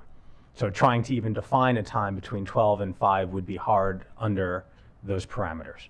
And so there is a whack-a-mole approach that we all acknowledge. And the committee made the determination that going countywide is the best way to try to mitigate that, rather than have a tightly defined area where we know the problems currently are occurring. With respect to the scenarios of after parties, I think, as Councilmember Albernaz said, as others have said, we have liquor laws. And the liquor laws clearly state that no sales are to occur after 2 a.m. And if there is a business that is selling alcohol after 2 a.m., that is the remedy. The revocation of the liquor license, the whatever next steps need to occur to encourage them to be better neighbors. And trying to find another remedy when one is already there, not in local law, but in state law, because liquor licenses are provided by the state. I think that's what we need to look at.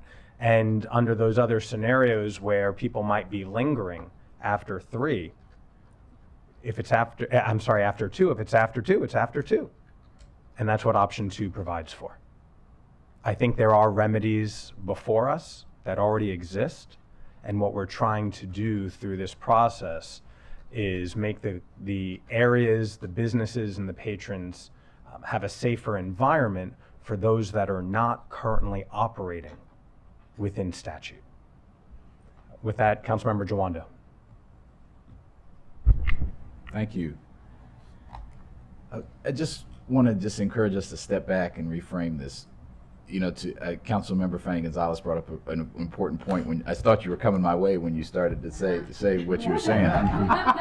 when you said that, like, the businesses have the plans, want them to do them, and some of those are businesses that aren't open after 2 that you mentioned. This is a good thing.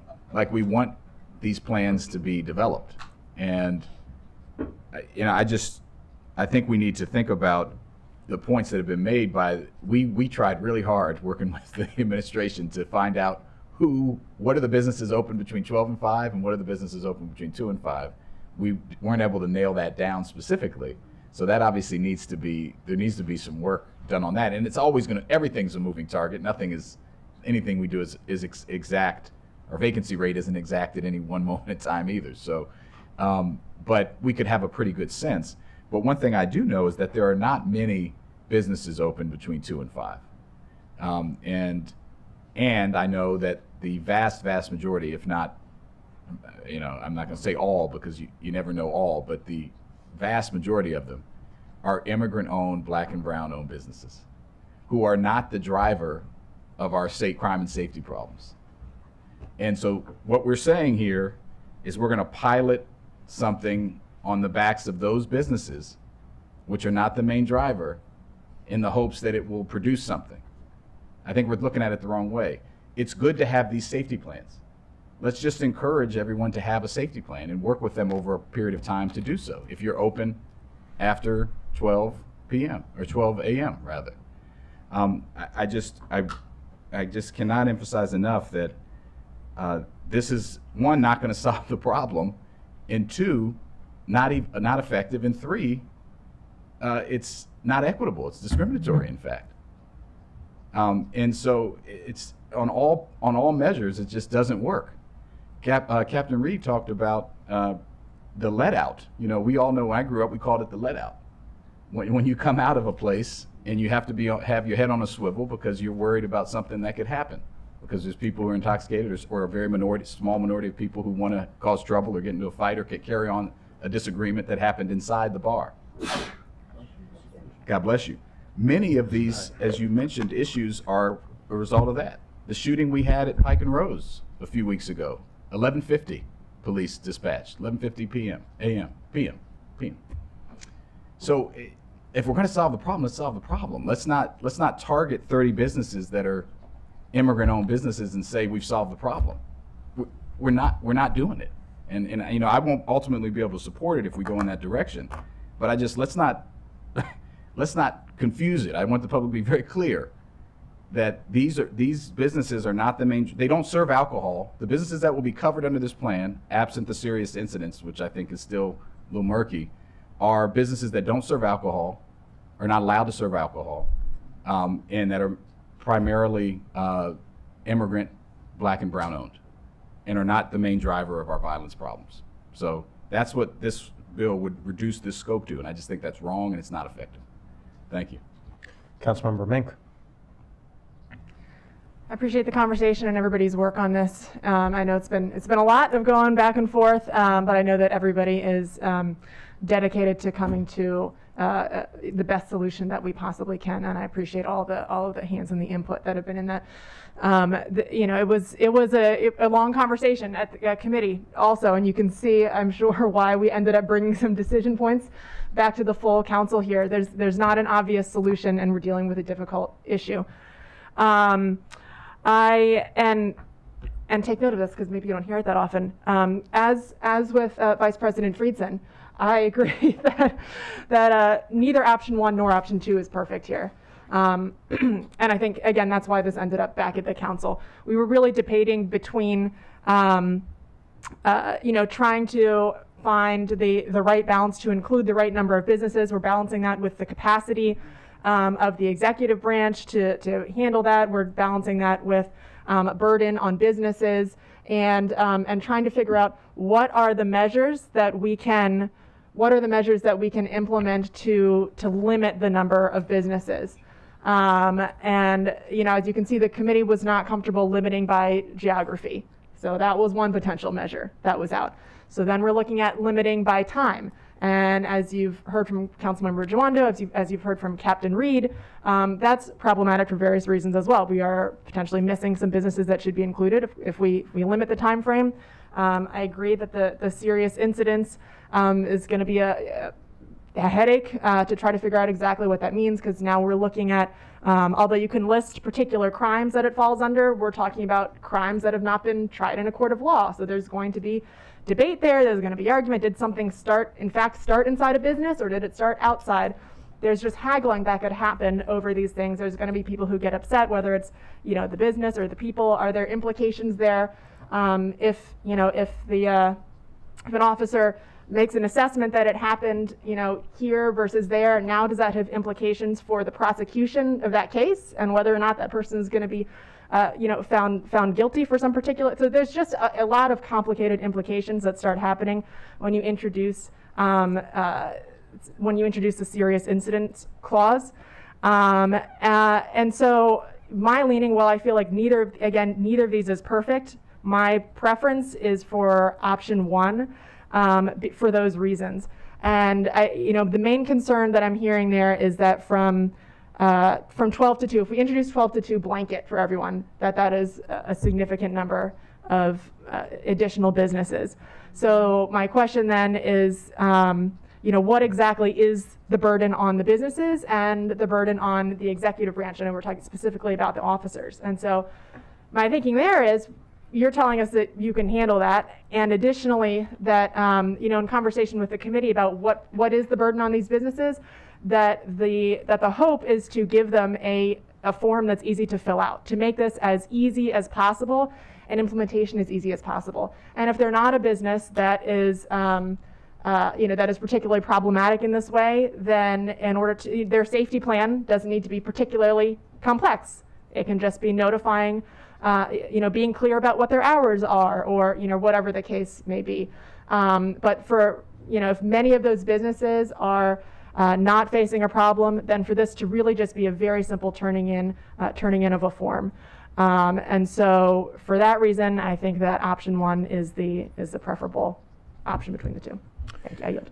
Thank you. Final word, Councilmember Balcom.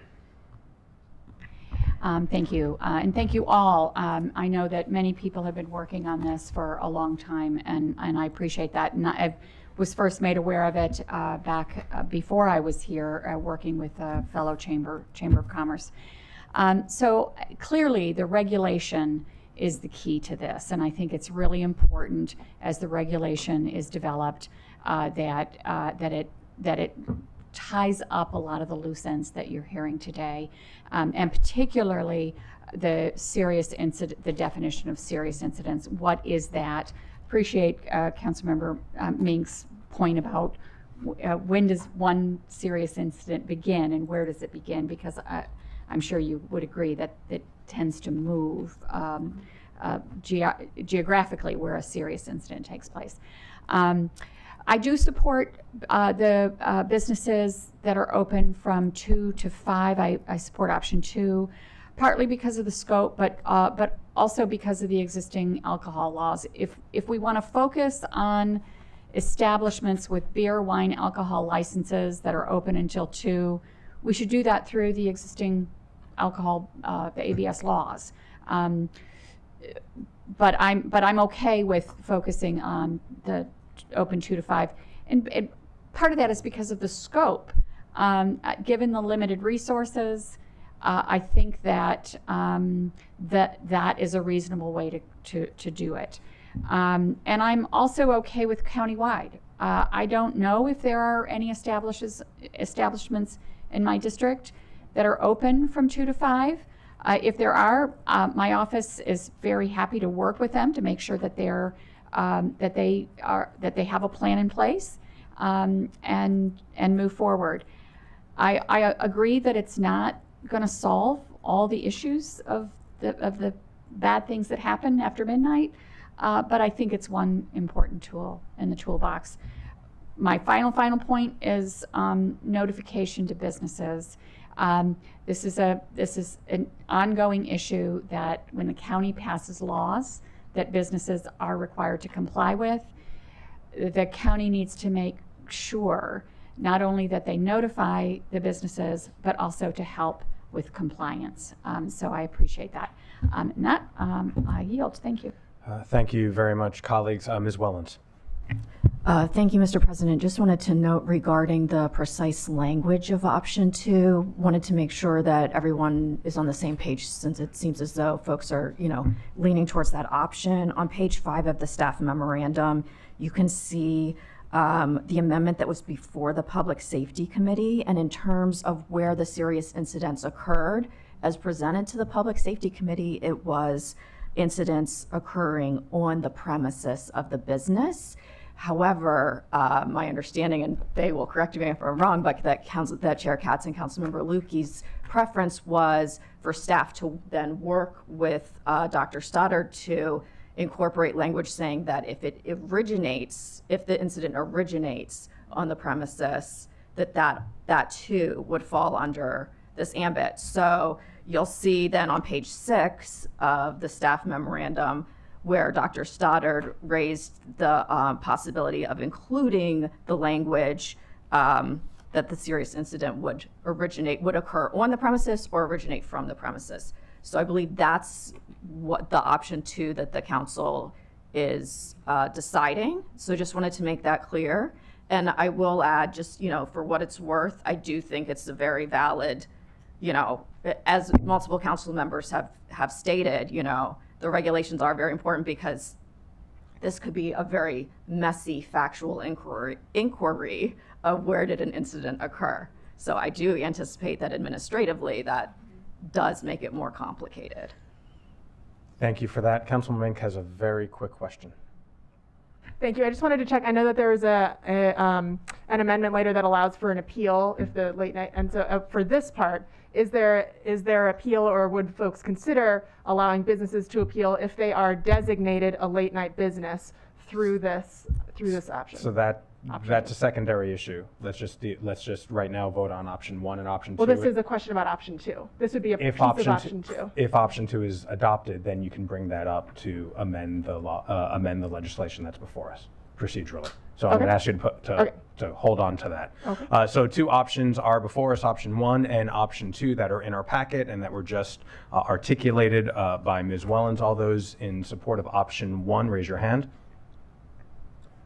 That is 2. All those in support of option 2, and that is 9. Option 2 is adopted. Councilman Mink, I'll turn it back over to you if you have a thought or suggestion. Yes. As a potential way to help alleviate some of the concerns as expressed around option 2, which I know that we talked about, that neither are perfect, but I understand that the council's moving with option 2. That's fine. But a suggestion there to consider allowing businesses to appeal in the same way that they are the bill has been amended to allow them to appeal if their late night safety plan itself is rejected. Could they be allowed to appeal if they are deemed a late night business due to the serious incidents piece of this? And so I turn that over to council members, colleagues. Can I ask what the motion is? What are you proposing? Okay. You asked a question, so if you want to make a proposal. Sure. I'll make a motion to amend option 2 to add the ability for businesses that are deemed late night businesses under the serious incident clause to allow them to appeal that designation. Is there a second? Seconded, moved by Councilmember Mink, seconded by Councilmember Jawando. Councilmember Lutke. Thank you, Mr. President. Based on the fact that this would relate to an appeal, and based on the fact that there is a subsequent section of the packet that deals specifically with appeals with a recommended amendment, I would ask that we table Councilmember Mink's motion at this time so that we can deal with all things appeal related at the same time, because I believe the motion made would require changing language to on your packet, page 9, subsection F, appeals. So let me ask Ms. Wellens, I see that the issue that we just took up between option 1 and 2 were the only discussion points that you highlighted. Are there any others that you would like to highlight for a full council decision? There was one other relatively minor issue I was going to bring up for the full council decision, and Councilmember Lukey is of course correct that the relevant language that we're discussing right at the moment is at the bottom of page 9 of the staff packet. So I believe that the amendment would, be fairly easy to draft, that it would be late night business may appeal the disapproval of a plan or the determination by the department that the business is a late night business. I could word that a little bit better. Or like classification as a late night business. Yeah. But I think the substance of the proposed amendment is clear, and if the council wants to go in that direction, I think we could certainly. It would be just amending the committee recommendation. Understood. Let me ask Dr. Stoddart. We would have no objections to that as an appeal process. Well, yeah. But let's talk through the process, yeah. Right? Which we've all identified as really important. A business between 12 and 5 is going to be required to submit a safety plan, and between 2 and 5. Thank you. 2 to 5 and 12 to 2, should there be 2 incidents that will be defined in regulation. When these are submitted, what does the executive branch intend to do? Is it the start of a conversation that is in essence a negotiation, or is it a pass-fail where then it gets sent back to be remediated? We would be collaborating with the business. That's the intent, is to encourage the participation in a process, as opposed to being like they'll have to provide a plan, but we'll work with them to produce a compliant plan. If we say, hey, you really need to do X, Y, and Z, and they say no, that's the only time in which they would go potentially have a rejected plan. If we said, hey, you know, this exit you have is routinely blocked, and they're like, well, we can't fix that because of X, Y, and Z, that would be a place where we'd have an impasse that would result in a failed plan. Yeah. That is the answer I was hoping for. Right. This is a conversation, and it is a conversation about how businesses operating in these hours are good neighbors to the community and to their patrons. And if what they're proposing does not improve safety, then you would tell them that, and you would tell them where they need and how they need to improve the situation. And so I'm not sure that an actual appeal is necessary, because I would hope it wouldn't get to that point.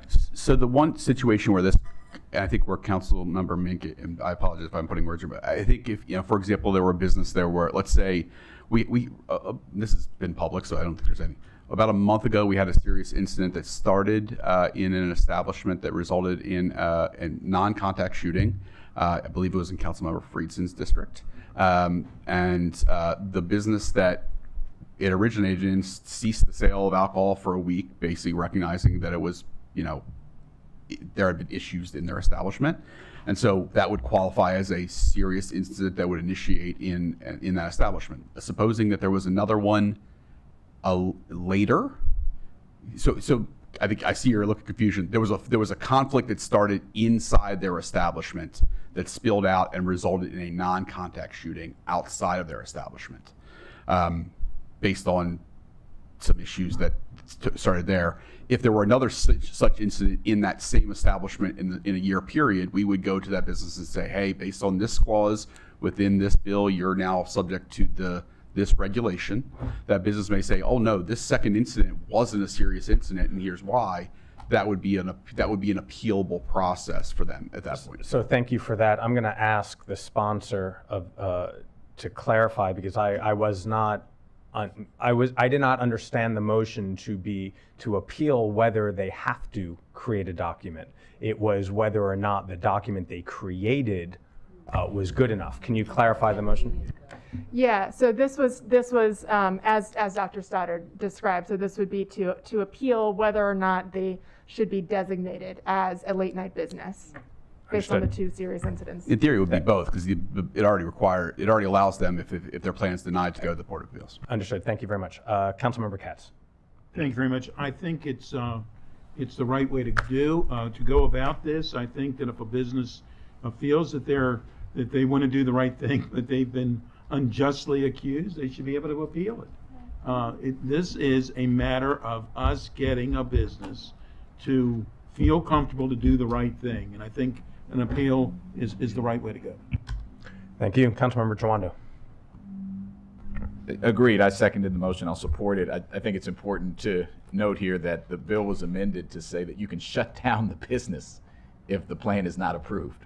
So this is not a paper tiger. As much of a conversation we all would hope it is, the language says a person must not operate a late night business between the hours of midnight and 5 p.m. and this 2 to 5 now, without first submitting a proposed late night business safety plan. That it has to be approved. If it's disapproved, that the department provides written notice, in this case police department, that it's disapproved, and then you can't operate the business. You still own it, but you can't operate it, which means you can't, you're going to go out of business. So is that correct, Ms. Wellens, just so I'm clear? Right, you wouldn't be able to, once you receive the written disapproval from the department, you would not be able to operate during those hours. Right. So and that obviously, would be appealable. Yeah, and so there was discussion as we were developing this bill, but also in committee discussion about what we really want to do here, is which is why I think it was better to have it be more inclusive, is create a conversation between everyone who's involved in creating community safety. Obviously there's a role that the permitting plays, there's a role that the police play, there's a role that the business plays, and et cetera, and then you come to a good place with a good plan. But ultimately, under the bill, if the police, under the regulations that they put forward, are not happy with the plan, they can shut down the business. So in that case, you absolutely must have an appeal. You have to have an appeal, both to the approval or disapproval of the plan, but also to whether you're designated as an entity. So we have to support both, in my view. Thank you. Thank you. Councilmember Luedtke. Thanks. I just wanted to clarify, because I read it like 6 times, trying to make sure all the parts meet up with one another. And if, once all the different distinguishing choices are made today, as noted, the transition or the start for existing businesses has a pretty long runway under when this would happen. And really the portion that's under section 12 of the staff packet on page 13 about not operating a late night business if you don't have a late night business safety plan would be only for new businesses, right? So because they wouldn't be able to start operating until they had that. For our existing businesses, there's this time period, collaborative time period, in which the regulations are being drafted, in which everything is getting up and running for them to be able to submit and then get approval. So I just wanted to clarify that no one by operation of approving this bill today would be prevented from operating their business once it becomes effective.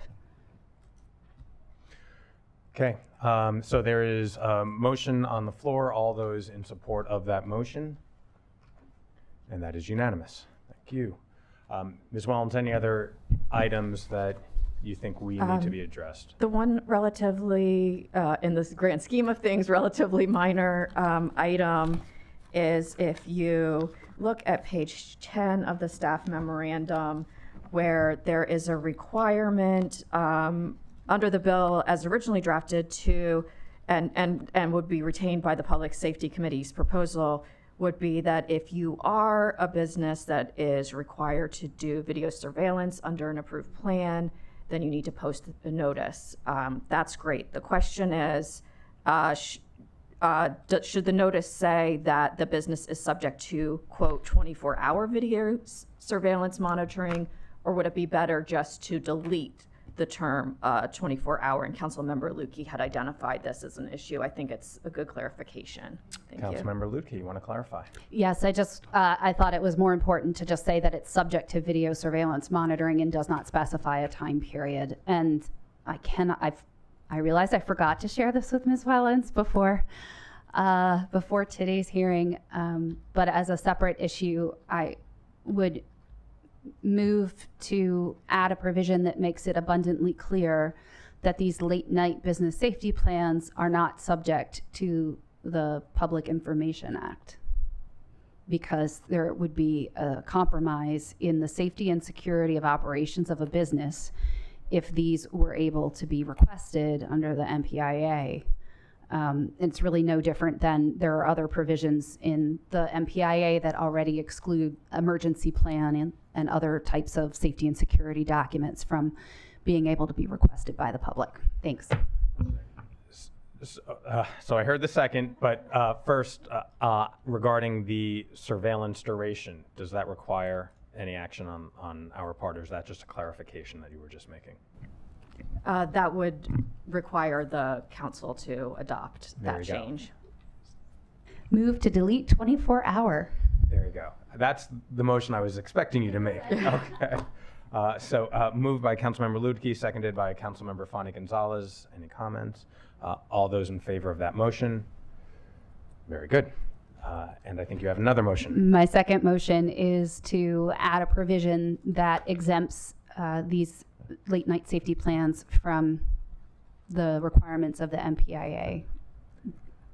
And that was seconded by Councilmember Katz. Mr. President, could I just clarify, and this is perhaps a question to Councilmember Luedtke, but whether the amendment would read that essentially that it's the council's intent that these are, deemed exempt as opposed to just absolutely that they are exempt? Right. So it would, you could cite to the cross provision in the general provisions article that relates to this class of documents, but as long as it just spells it out in here so that there's no misunderstanding, and so that our business community knows that their safety plans are protected. Okay, thank you. Councilmember Sales. Yeah, I just had a question about the recent motion. Given that there is an appeals process, if a business thinks that the appeal, thinks that the reason that they were cited was incorrect and they want to assess other, I guess, safety plans and evaluate their safety plan against another business that may have been approved. I'm just wondering if that sort of creates a barrier, and I know that there are concerns with the public being able to access how you're keeping your business safe, but then are we putting ourselves in a position to potentially disproportionately cite certain businesses for being in violation when plans could be maybe even similar to each other? And so I'm just wondering if there could be an opportunity for... I think that's a really excellent point, and I'm trying to think it through in real time, which is always dangerous, but I do think that that could be highly relevant information for whether there was, for example, a discriminatory application. Yes. So I don't think this would foreclose, even if under the Public Information Act you were not able to access another business's plan as a general matter.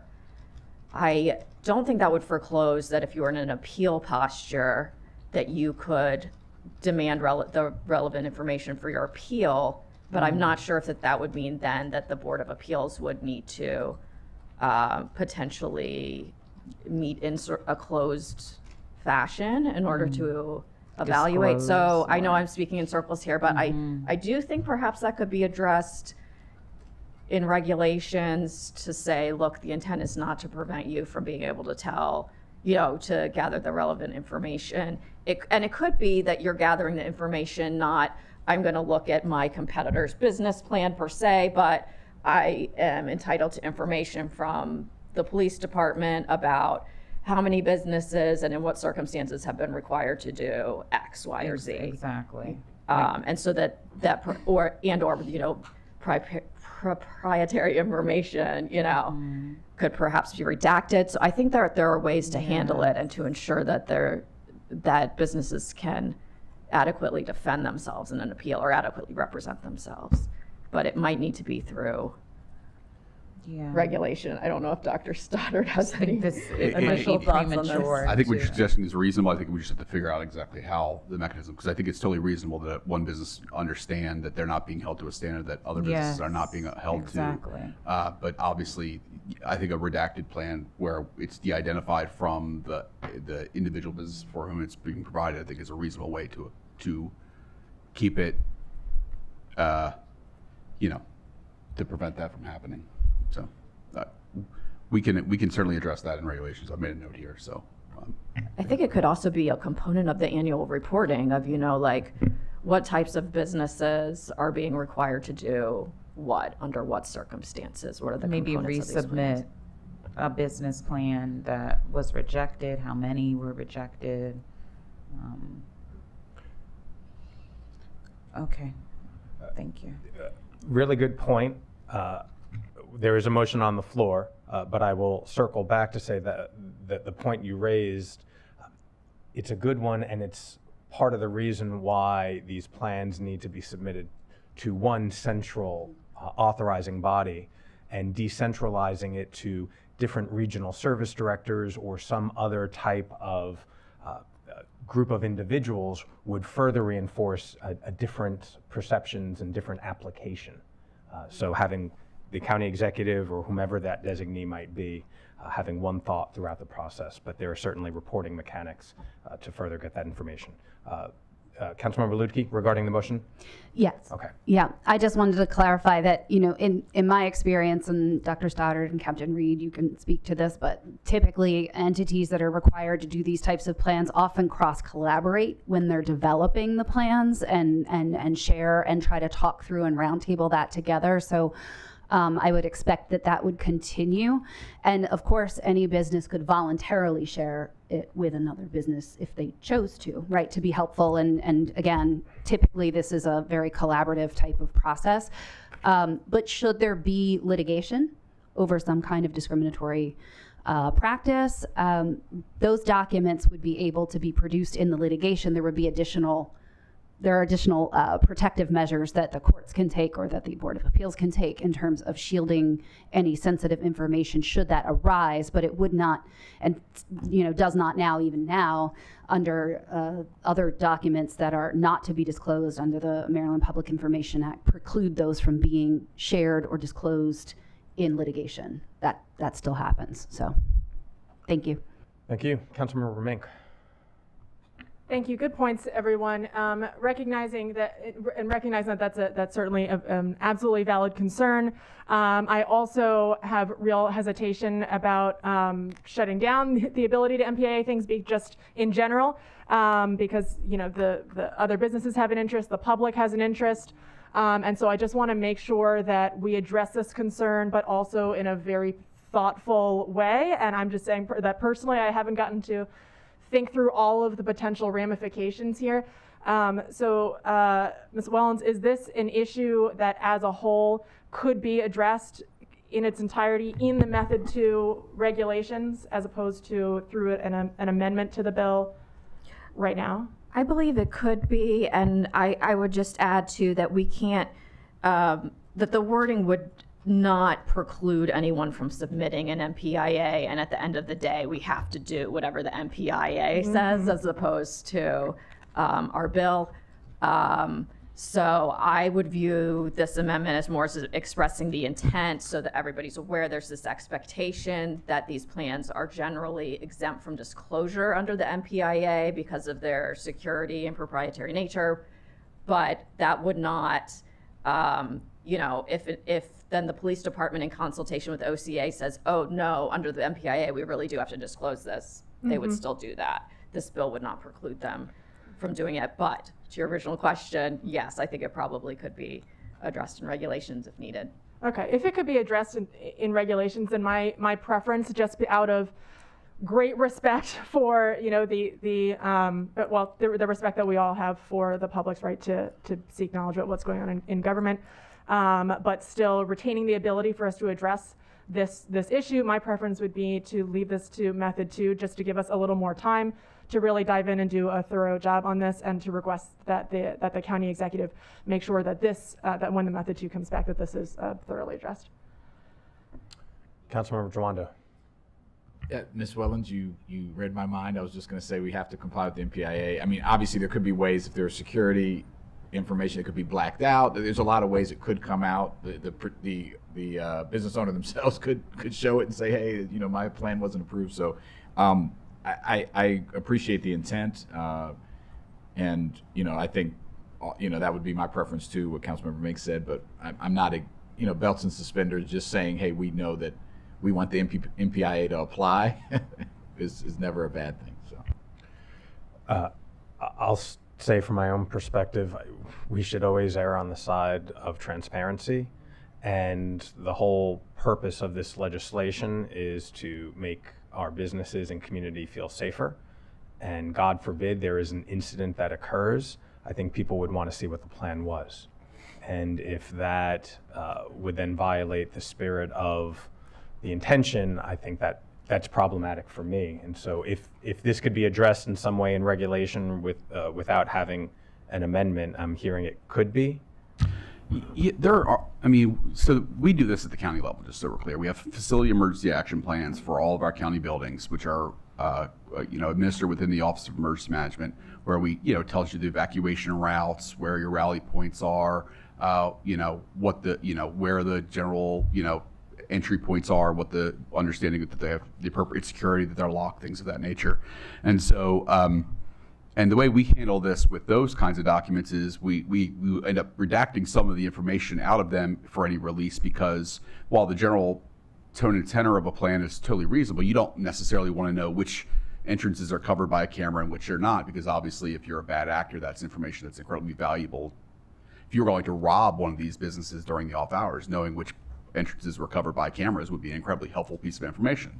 And so I think there are certain pieces of information that should be restricted or redacted from a public release for the safety and security of it. You wouldn't want to make the business less safe by virtue of them having to do this public document, but there certainly is a fair and reasonable balance that can be achieved in being transparent while not impugning the safety of the building.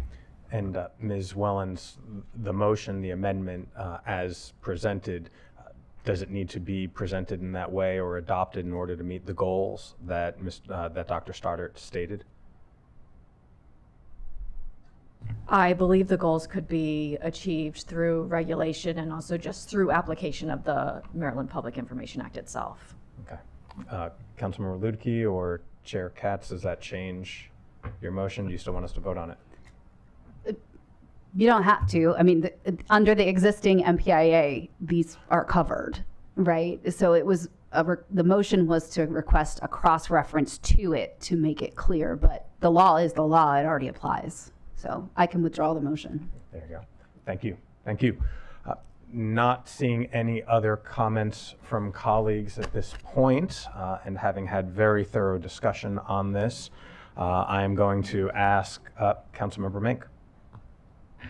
So sorry. I wanted to raise an amendment that was actually brought previously by Chair Katz and Council Members Stewart and Jawando and Council President Glass for discussion at the full council if possible. I know we want to keep it brief, but it just expands. It doesn't create any limitations. It expands the county executive's ability to potentially pivot as needed as parts are moving.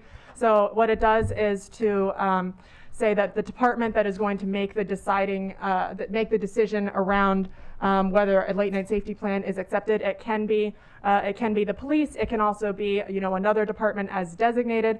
And so that was an amendment that I support, and I would move to bring that back. The exact language is department means the office of the county executive or one or more offices or departments designated by the county executive. And I think that just allows for a little more flexibility, especially as we're acknowledging that pieces could be moving forward. Thanks. Okay, motion made by Councilmember Mink. I'll second. Seconded by Councilmember Stewart. Any conversation? I can speak to it, sorry. Go for it. I second it, and I just think it gives more flexibility as we're moving forward. One of the amendments that was accepted by the committee was pulling in other departments in the county to develop these safety plans, and ultimately the language of the amendment does leave it up to the county exec's office to make this decision. So It's just another way of reviewing and seeing like where is the best place for this process to reside. So I would support the amendment. I supported the amendment in committee, and if we want to make sure that this law is applied fairly and equitably in the eyes of people who are reviewing it, then it needs to be one central person or one central office that's doing that reviewing, and this is the best way to do that. Councilmember Katz. Thank you very much, Mr. President.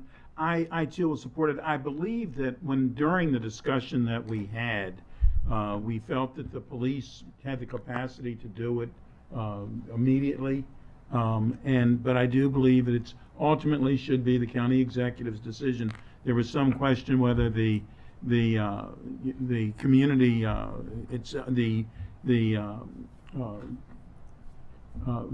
it'd be done in other ways with other departments, but somebody needs to be in charge.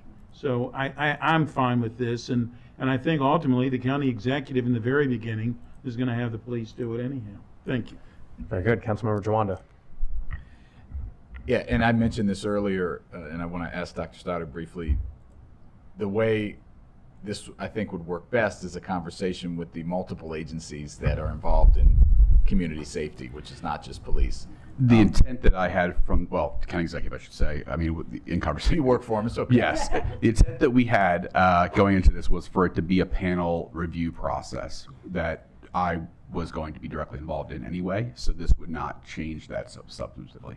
And I think that, so we support this change, but just so we're clear. But yes, it's going to be a joint review process with all of the agencies as defined by the bill to make sure that we're all reviewing it, because you're exactly correct. The police have a huge part in community safety, but as we've said with the businesses, there are many other partners involved in that process. Appreciate it. Thank you. Councilmember Luedtke. I just want to get some clarification because there are two different pieces in the draft. One that talks about the different collaborative entities that are supposed to work together on this, but there's a separate provision that puts the Department of Police in charge of that. And I want to clarify that this motion is to swap out the police and put it in the county executive's hands. Is that correct? Okay, and the county executive can in fact designate MCPD as the primary authority, correct? Okay, just wanted to double check. Thank you. Very good. There's a motion on the floor. All those in favor of the amendment, and that is unanimous. I'm looking around. No other comments made. Important conversation. Captain Reed, Dr. Stoddard, thank you for sharing your thoughts and insights. Ms. Wellens, as always, thank you. And with that, Madam Clerk, can you call the roll? A motion first. Yeah, it's been amended. You're right. Is there a motion? Motion to approve as amended. Second. Moved by Councilmember Luedtke, seconded by Councilmember Sales. Please call the roll. Councilmember Luedtke? Yes. Councilmember Luedtke votes yes. Councilmember Mink? Yes. Councilmember Mink votes yes. Councilmember Sales? Yes. Councilmember Sales votes yes. Councilmember Albornoz? Yes. Councilmember Albornoz votes yes. Councilmember Jawando? No. Councilmember Jawando votes no. Councilmember Katz? Yes. Councilmember Katz votes yes. Councilmember Stewart? Yes. Councilmember Stewart votes yes. Councilmember Fanny Gonzalez? Yes. Councilmember Fanny Gonzalez votes yes. Councilmember Balcom? Yes. Councilmember Balcom votes yes. Councilmember Friedson? No. Councilmember Friedson votes no. Councilmember Glass? Yes. Councilmember Glass votes yes. That is 9-2. Thank you, everybody. Thank you both again, and thank you, Ms. Wellens. Next is expedited bill, final reading on expedited bill 3022, buildings, demolition or removal. The Economic Development Committee recommends enactment with amendments. I'll turn it over to the chair of the Economic Development Committee. Yes, this is actually a very straightforward bill. Shouldn't require too much comments. Oh, I'm so sorry. Bill 3022 seeks to amend Section 8-27 of the code titled Demolition or Removal of Buildings. The purpose of this bill is to address situations where buildings can be substantially removed except for a small wall, yet enabling people to avoid the need for a demolition permit. On that site, a contractor can then rebuild what is for all practical purposes as new home, which then can market and sell as such without having to obtain a permit for new constructions. Instead, the permit they do apply for is for alterations or renovations. When this happens, the contractor is not required to provide a guarantee for a new home. This bill was actually introduced in the previous council, and then when this new council showed up in December, our amazing council member, Marilyn Balcom, said, let's rescue it. And she decided to move it forward. The bill seeks to ensure that when a building is substantially demolished, a demolition permit will be required, and any home rebuilt on that site will require a new construction permit. Applying for a demolition permit triggers certain obligations on the part of the applicant, including a requirement that water supply and other utilities are properly disconnected, compliance with safeguards to evade any pest control issues, or any negative environmental impacts. These same safeguards do not apply to alteration permits. In addition, alteration permits do not cover stormwater management. The committee recommendation was unanimous, and the Economic Development Committee recommended to reclassify the bill as a non-expedited, in which case it will become effective 91 days after enactment and signing by the county executive instead of immediately upon signing by the county executive. And Bill 3022 will amend the definition of demolish so that it will mean not only the tearing down of an entire building or structure, but also tearing down 67% or more of first-story exterior walls of a one-family or two-family dwelling unit. Basement and cellar walls will not be considered exterior walls for purposes of measuring the 67% of wall removal. With that, I'll yield back to the council president. Thank you very much, Madam Chair. I'll turn it over to the bill sponsor, Ms. Balcom. Thank you. And in her fashion, Councilmember Fanny Gonzalez did a great job in describing the bill. And yes, it was initially introduced by Councilmembers Reamer and Hucker, and it has since been co-sponsored by Councilmembers Katz, Stewart, Sales, and myself. So this is, it's an important bill for two reasons. One is the demolition, and the other is the rebuild. And there have been some really egregious examples of buildings that were taken down, all except for one tiny little wall in the basement. And a whole new house was rebuilt and without a demolition permit or without a rebuild permit. So this just corrects that. From a safety perspective, as the chair presented, for demolition, there are serious safety concerns that have to happen during a demolition. And without this bill, those things have happened in the past. And then the rebuild, someone could purchase this new home assuming it's a brand new building and not have a new house warranty. So this covers that as well. And I also want to just mention that in drafting the bill in the first place and then reviewing it again, I talked with the Maryland Builders Association, and they're interested in these protections because the vast majority of home builders follow these rules already, and it's really bad actors that don't. And so I would appreciate approval of this bill. Thank you. Thank you very much, Councilmember Balcom. The Economic Development Committee again. Oh, Ms. Coney, is there anything that we missed? Nothing missed, but I did want to just point out when we had the committee discussion, we didn't have the fiscal impact statement ready. So I just wanted to call out the fact that it's in your packet at circles 14 to 15. Okay. Taking a look at that. And we have an Economic Development Committee recommendation. And so, Madam Clerk, Mr. Feldman, would you like to comment? Thank you, President. No, we'd just like to thank Councilmember Malcolm and the Economic Development Committee for storing the bill that was introduced by Tom Hooker and former Councilmember Reamer. Very good. Thank you. Madam Clerk, if you call the roll.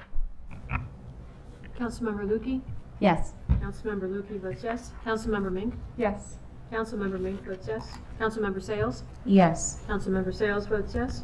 Councilmember Albornoz? Yes. Councilmember Albornoz votes yes. Councilmember Jawando? Yes. Councilmember Jawando votes yes. Councilmember Katz? Yes. Councilmember Katz votes yes. Councilmember Stewart? Yes. Councilmember Stewart votes yes.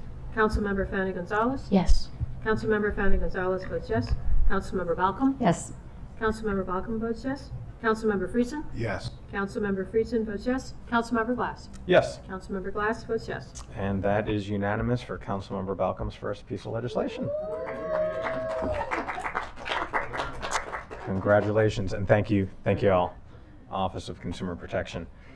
Colleagues, we're now going to go to a series of work sessions, and the first work session before us is a follow-up conversation on compensation and OPEB, and Mr. Howard and some executive department leaders will be joining us as well.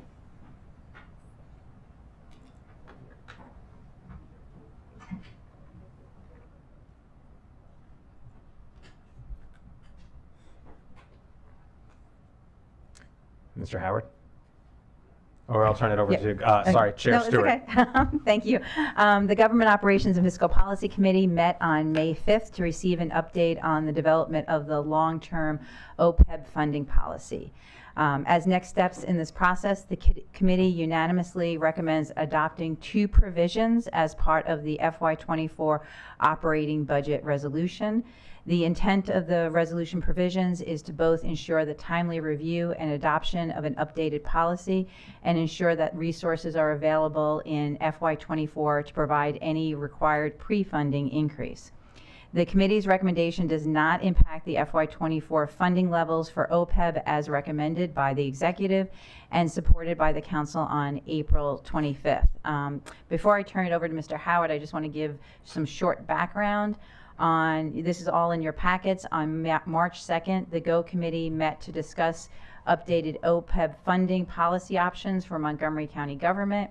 At the work session, the committee supported several key elements of an updated policy with an understanding that additional work was needed in reviewing investment rate of return assumptions as well as some of the internal mechanisms needed for a final policy. And you can see what we included in the packet. Also, during the March 2nd work session, the council staff had proposed using a 6.5% investment rate. The committee had adopted a 7.5% rate. However, council staff had proposed using a 6.5% rate, and the county exec staff had proposed a 7.5% rate. Since then, the investment advisor for the Consolidated Retiree Health Benefit Trust Board has updated their projections in the rate of return over the next 10 years, and so staff and the GO committee is now comfortable recommending a 7.5% long-term rate of return. And with that background, I'll turn it over back to the chair. And I'll turn it over to Mr. Howard. Thank you very much, Chair Stewart, and there's not much to add. You've kind of done a great summary of what the committee's discussion was. There's no funding decision in front of you today, and there's not a final policy that will be coming later in the fall. So there'll be an opportunity for the full council to review and weigh in on the final policy. I do want to thank the executive branch staff, who, as always, have been great partners in working through some of the different components in working on this policy. And the 2 budget resolution provisions that Councilmember Stewart mentioned, the first one would be to require the executive to submit to the council no later than October 1st a draft OPEB funding policy developed in collaboration with council staff and the county's actuarial advisors that is based on the following elements: closed amortization, an 85% funded ratio target, a maximum 15-year time frame to reach the funding target, and a 7.5% investment rate of return assumption. The draft policy can include options for decision points on different policy components, because there may be some different things that first the GO committee and the full council will need to weigh in on how the policy looks and how it plays out. And also the language notes that alternatives that allow the county to achieve an 85% target funded ratio sooner than 15 years should also be considered. And the purpose of that is to hopefully get to the point where we can start using the OPEB trust to pay for all the current year retiree health benefit costs, which would then over the long term free up resources to use for other purposes in the operating budget. The second provision is to indicate the council's intent to utilize at least $3.5 million in FEMA reimbursement funds, assuming sufficient funds are received by the county for additional OPEB pre-funding for county government in FY24 based on the final approved OPEB funding policy. Any additional OPEB pre-funding beyond what is appropriated by this resolution would need to be approved by the council as a supplemental or special appropriation. So this is just, expressing the council's intent. It's not formalizing any action. And it also notes that using FEMA reimbursement, which is one-time revenue, for OPEB pre-funding is consistent with the council's fiscal policies. And so with that, I will turn it back to you, Mr. President. Thank you very much. I appreciate the executive staff for being here and for your due diligence to all these issues, and of course to the Government Operations Committee for your work. I don't see any comments or questions right now, so we'll continue this discussion. There we go.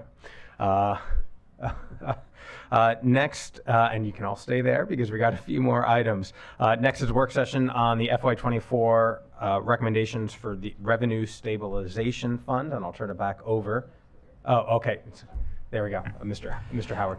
Yeah, thank you. For this one, this discussion did not go to committee, and this stems from the April 11th overview discussion we had with the full council, where we mentioned there were some proposed changes to the Revenue Stabilization Fund for FY24 by the county executive, and that we would bring it back to the full council for discussion and decision before taking final action on the budget. So just to kind of recap what this issue is the county's reserves consist of two primary components. The first is the Revenue Stabilization Fund, and the second component is the General Fund Undesignated Reserves. And as you know, together the policy is for the combined amount in these two components to equal 10%. The RSF is rated in county code, and it's best understood as the county's rainy day fund. The law states that the county must make an annual mandatory contribution to the RSF that is the greater of A, 50% of excess revenues received in any given year, and that's the provision that we'll be talking about this year, or B, an amount equal to the lesser of 0.5% of adjusted gross revenues and the amount needed to obtain a total reserve of 10%. The RSF is more restrictive, as I mentioned, than the undesignated general fund reserves. The council can only use, the county can only use RSF funds by an affirmative vote of 7 council members after a public hearing. And the council is expected to receive an update on relevant economic indicators and seek the executive's recommendation before approving the use of any RSF funds. And under the RSF, the use of it is restricted to appropriations that have become unfunded during the fiscal year. On the other hand, the undesignated general fund reserves is a balance of money that sits in the reserves and can be used for supplemental or special appropriations as needed throughout the year. As part of the executive's recommended budget, they do estimate ending FY23 at 14% reserves, as we've talked about before, with 10% in the RSF and 3.9% in the unrestricted general fund reserves. And to achieve the allocation that they recommended, the executive does recommend the council approve a one-time deferral of the FY23 mandatory contribution to the RSF due to excess revenues. And we provided some explanation the executive branch had shared when they submitted the budget, and that was discussed back in April. And the table on page 2 of the staff report shows what the difference is between doing the one-time deferral and not doing the one-time deferral would mean. The totals in the reserves are the same in each scenario. The only difference is how much is put in the RSF versus in the undesignated general fund reserves. In addition, the county executive has requested that the Department of Finance, Office of Management and Budget, and the Office of the County Attorney work with the council during FY24 to review and determine if any updates to the Revenue Stabilization Fund law should be considered.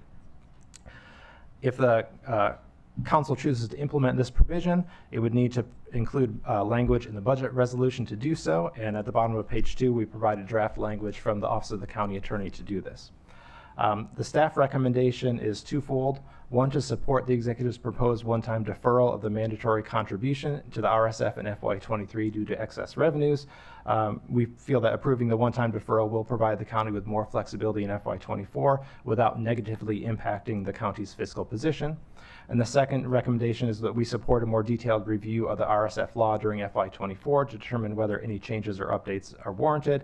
As the council has previously done with other fiscal policy elements, it does make sense to periodically review and assess different policies to determine what factors have changed since they were initially implemented and see if any changes are warranted. And I'll turn it back to you, Mr. President. Thank you very much. Vice President Friedson. Thank you, Mr. President. Thank you to executive staff and council staff. I'm going to support this, but I support it with extreme caution. And the extreme caution is that there's two funds here. One fund has lots of restrictions and the other fund really doesn't. And we are presented with a budget that we're going to be making some tough decisions on in the coming days that at this point, by all accounts, is going to have a significant structural deficit. The size of that structural deficit still is yet to be determined, but it came to this body with a $145 million hole in it with no plan, no proposal, no thought of how we're going to address that issue. And so my concern here, and I just want to note it, and I just think we need to think about it, is that we are putting in funding for flexibility that I believe we're likely going to need to address the issue that this budget has put before us. However, if we use that flexibility in a way that exacerbates the problem as opposed to addressing the problem, we are going to be in for a rude awakening. And I just think that it needs to be noted as we make this decision that the flexibility that this is providing must be used in a way that addresses the issues that we have now inherited with a recommended budget that has significant ongoing fiscal challenges that creates problems rather than solves them. And this recommendation will provide some flexibility in order to address that, but only if we are prudent and only if we are thoughtful as we do it. So I'll support it, but I support it with some concern and reservation and ongoing caution as we move forward. And with that, I'll yield back. Appreciate those comments. As we come into the final week or so of this budget, there are going to be some real tough conversations. There are tough deliberations that are happening right now as we have worked through this budgetary process, and all the straw votes up until date have been unanimous, and we are working to reconcile what we have. And all of that will become clearer in the coming days, but there is certainly work that we need to address moving forward beyond this budget, and appreciate the Council Vice President for echoing those sentiments. Councilmember Jawanda. Thank you. Just wanted to ask, this has come up, not this direct issue, but related issues about what the right reserve policy is and how we treat it over time. And could the executive branch speak to the process by which, if there is one, you're going to review what changes might need to be made between these two funds? I do think it's something, I'll support that today. I think it makes sense for the flexibility we need this year. But this larger question of there's community confusion around this, there's just the, I think there's council member confusion on this, there's different opinions. So what's the process and how are you looking at this going forward? Sure. Very good question, Mr. Jawando. Thank you. We will be working with our FAs along with council staff. Financial advisors. Yes, I'm sorry, financial advisors. Sorry. Yes, we will be working with our financial advisors to make sure that the Revenue Stabilization Fund and the undesignated reserves are handled properly in the law, that we have a good policy in place. I have, here's my markup of the RSF. It has about a dozen changes or questions that I've put together since the policy was passed in March of 2021, I believe. And those are things that we'll be talking with the financial advisors about, with OMB, with council staff, and with you all. So we will be vetting any recommendations, any thoughts that we might have. We will be asking the financial advisors what would be the best policies to have. The Government Finance Officers Association is the international organization that many of us belong to. They have their own best practices as well. So we'll be taking those into consideration along with Montgomery County's very specific circumstances and information that we know about how the rating agencies view us and other AAA jurisdictions. And prior to next year's budget submission. Yes, absolutely. Yeah.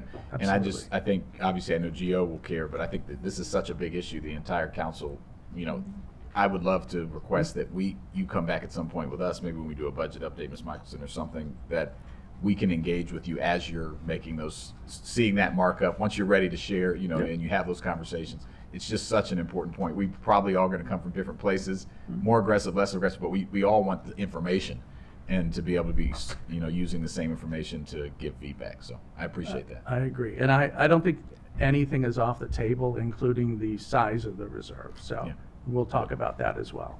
Thank you. Thank you. We should be having budget conversations throughout the year, and I look forward to the GO committee further continuing this conversation. Councilmember Lutke. Thank you, Mr. President.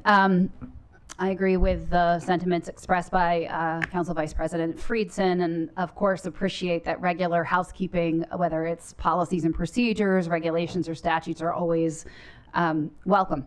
And we should have an eye to that on a regular basis, particularly when it comes to the financial health of our county.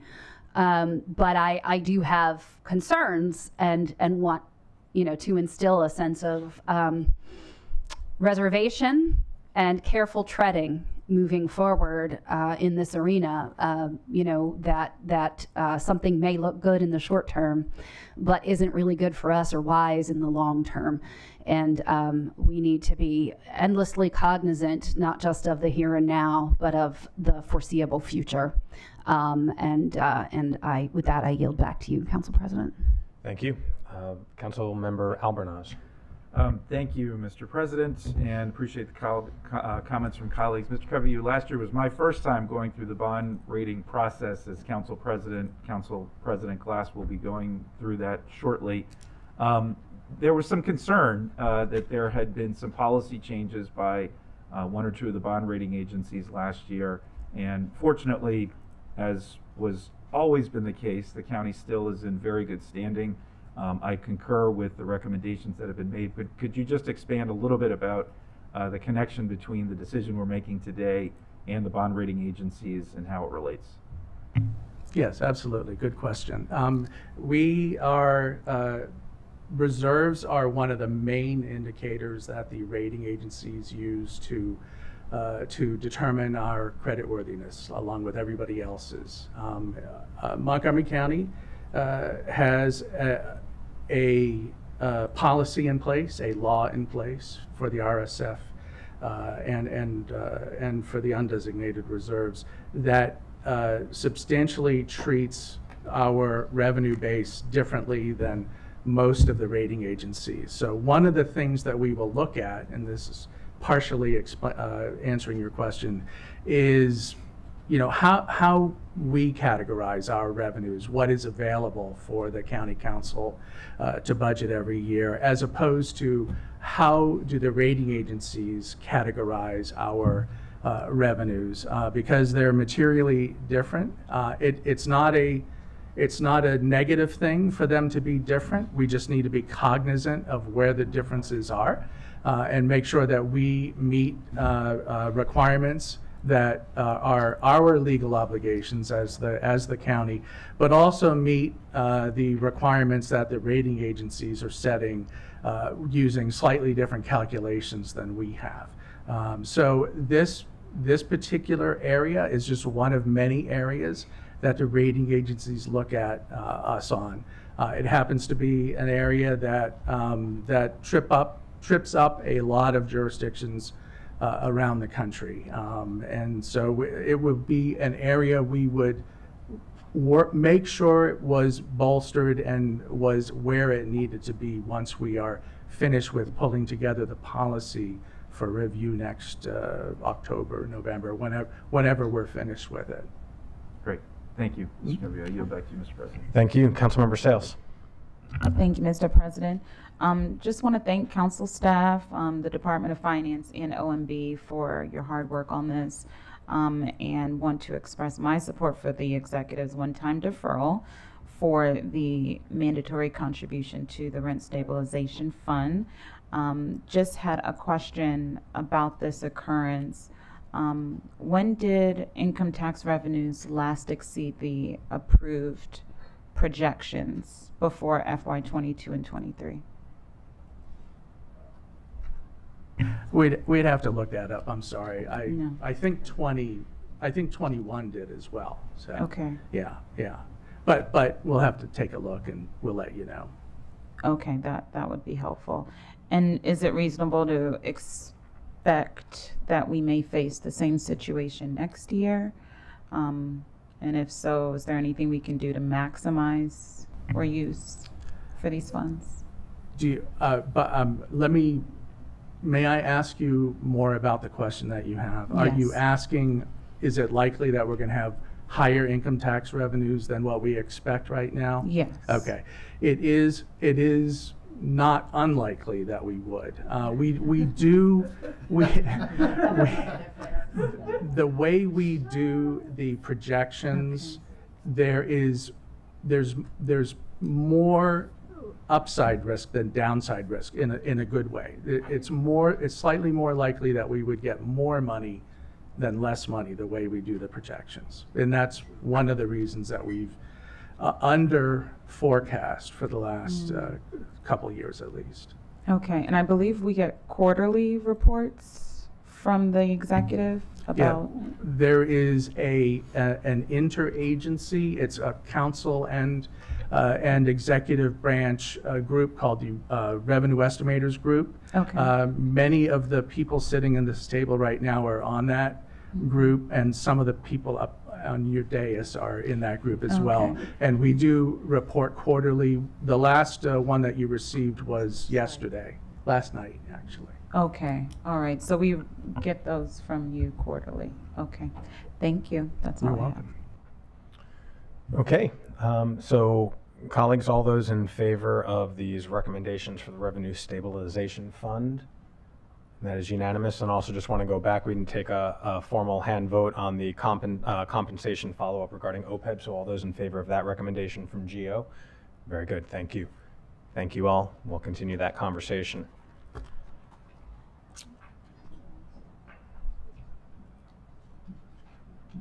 So the next item is a resolution to appoint a new clerk of the court, which means that I'm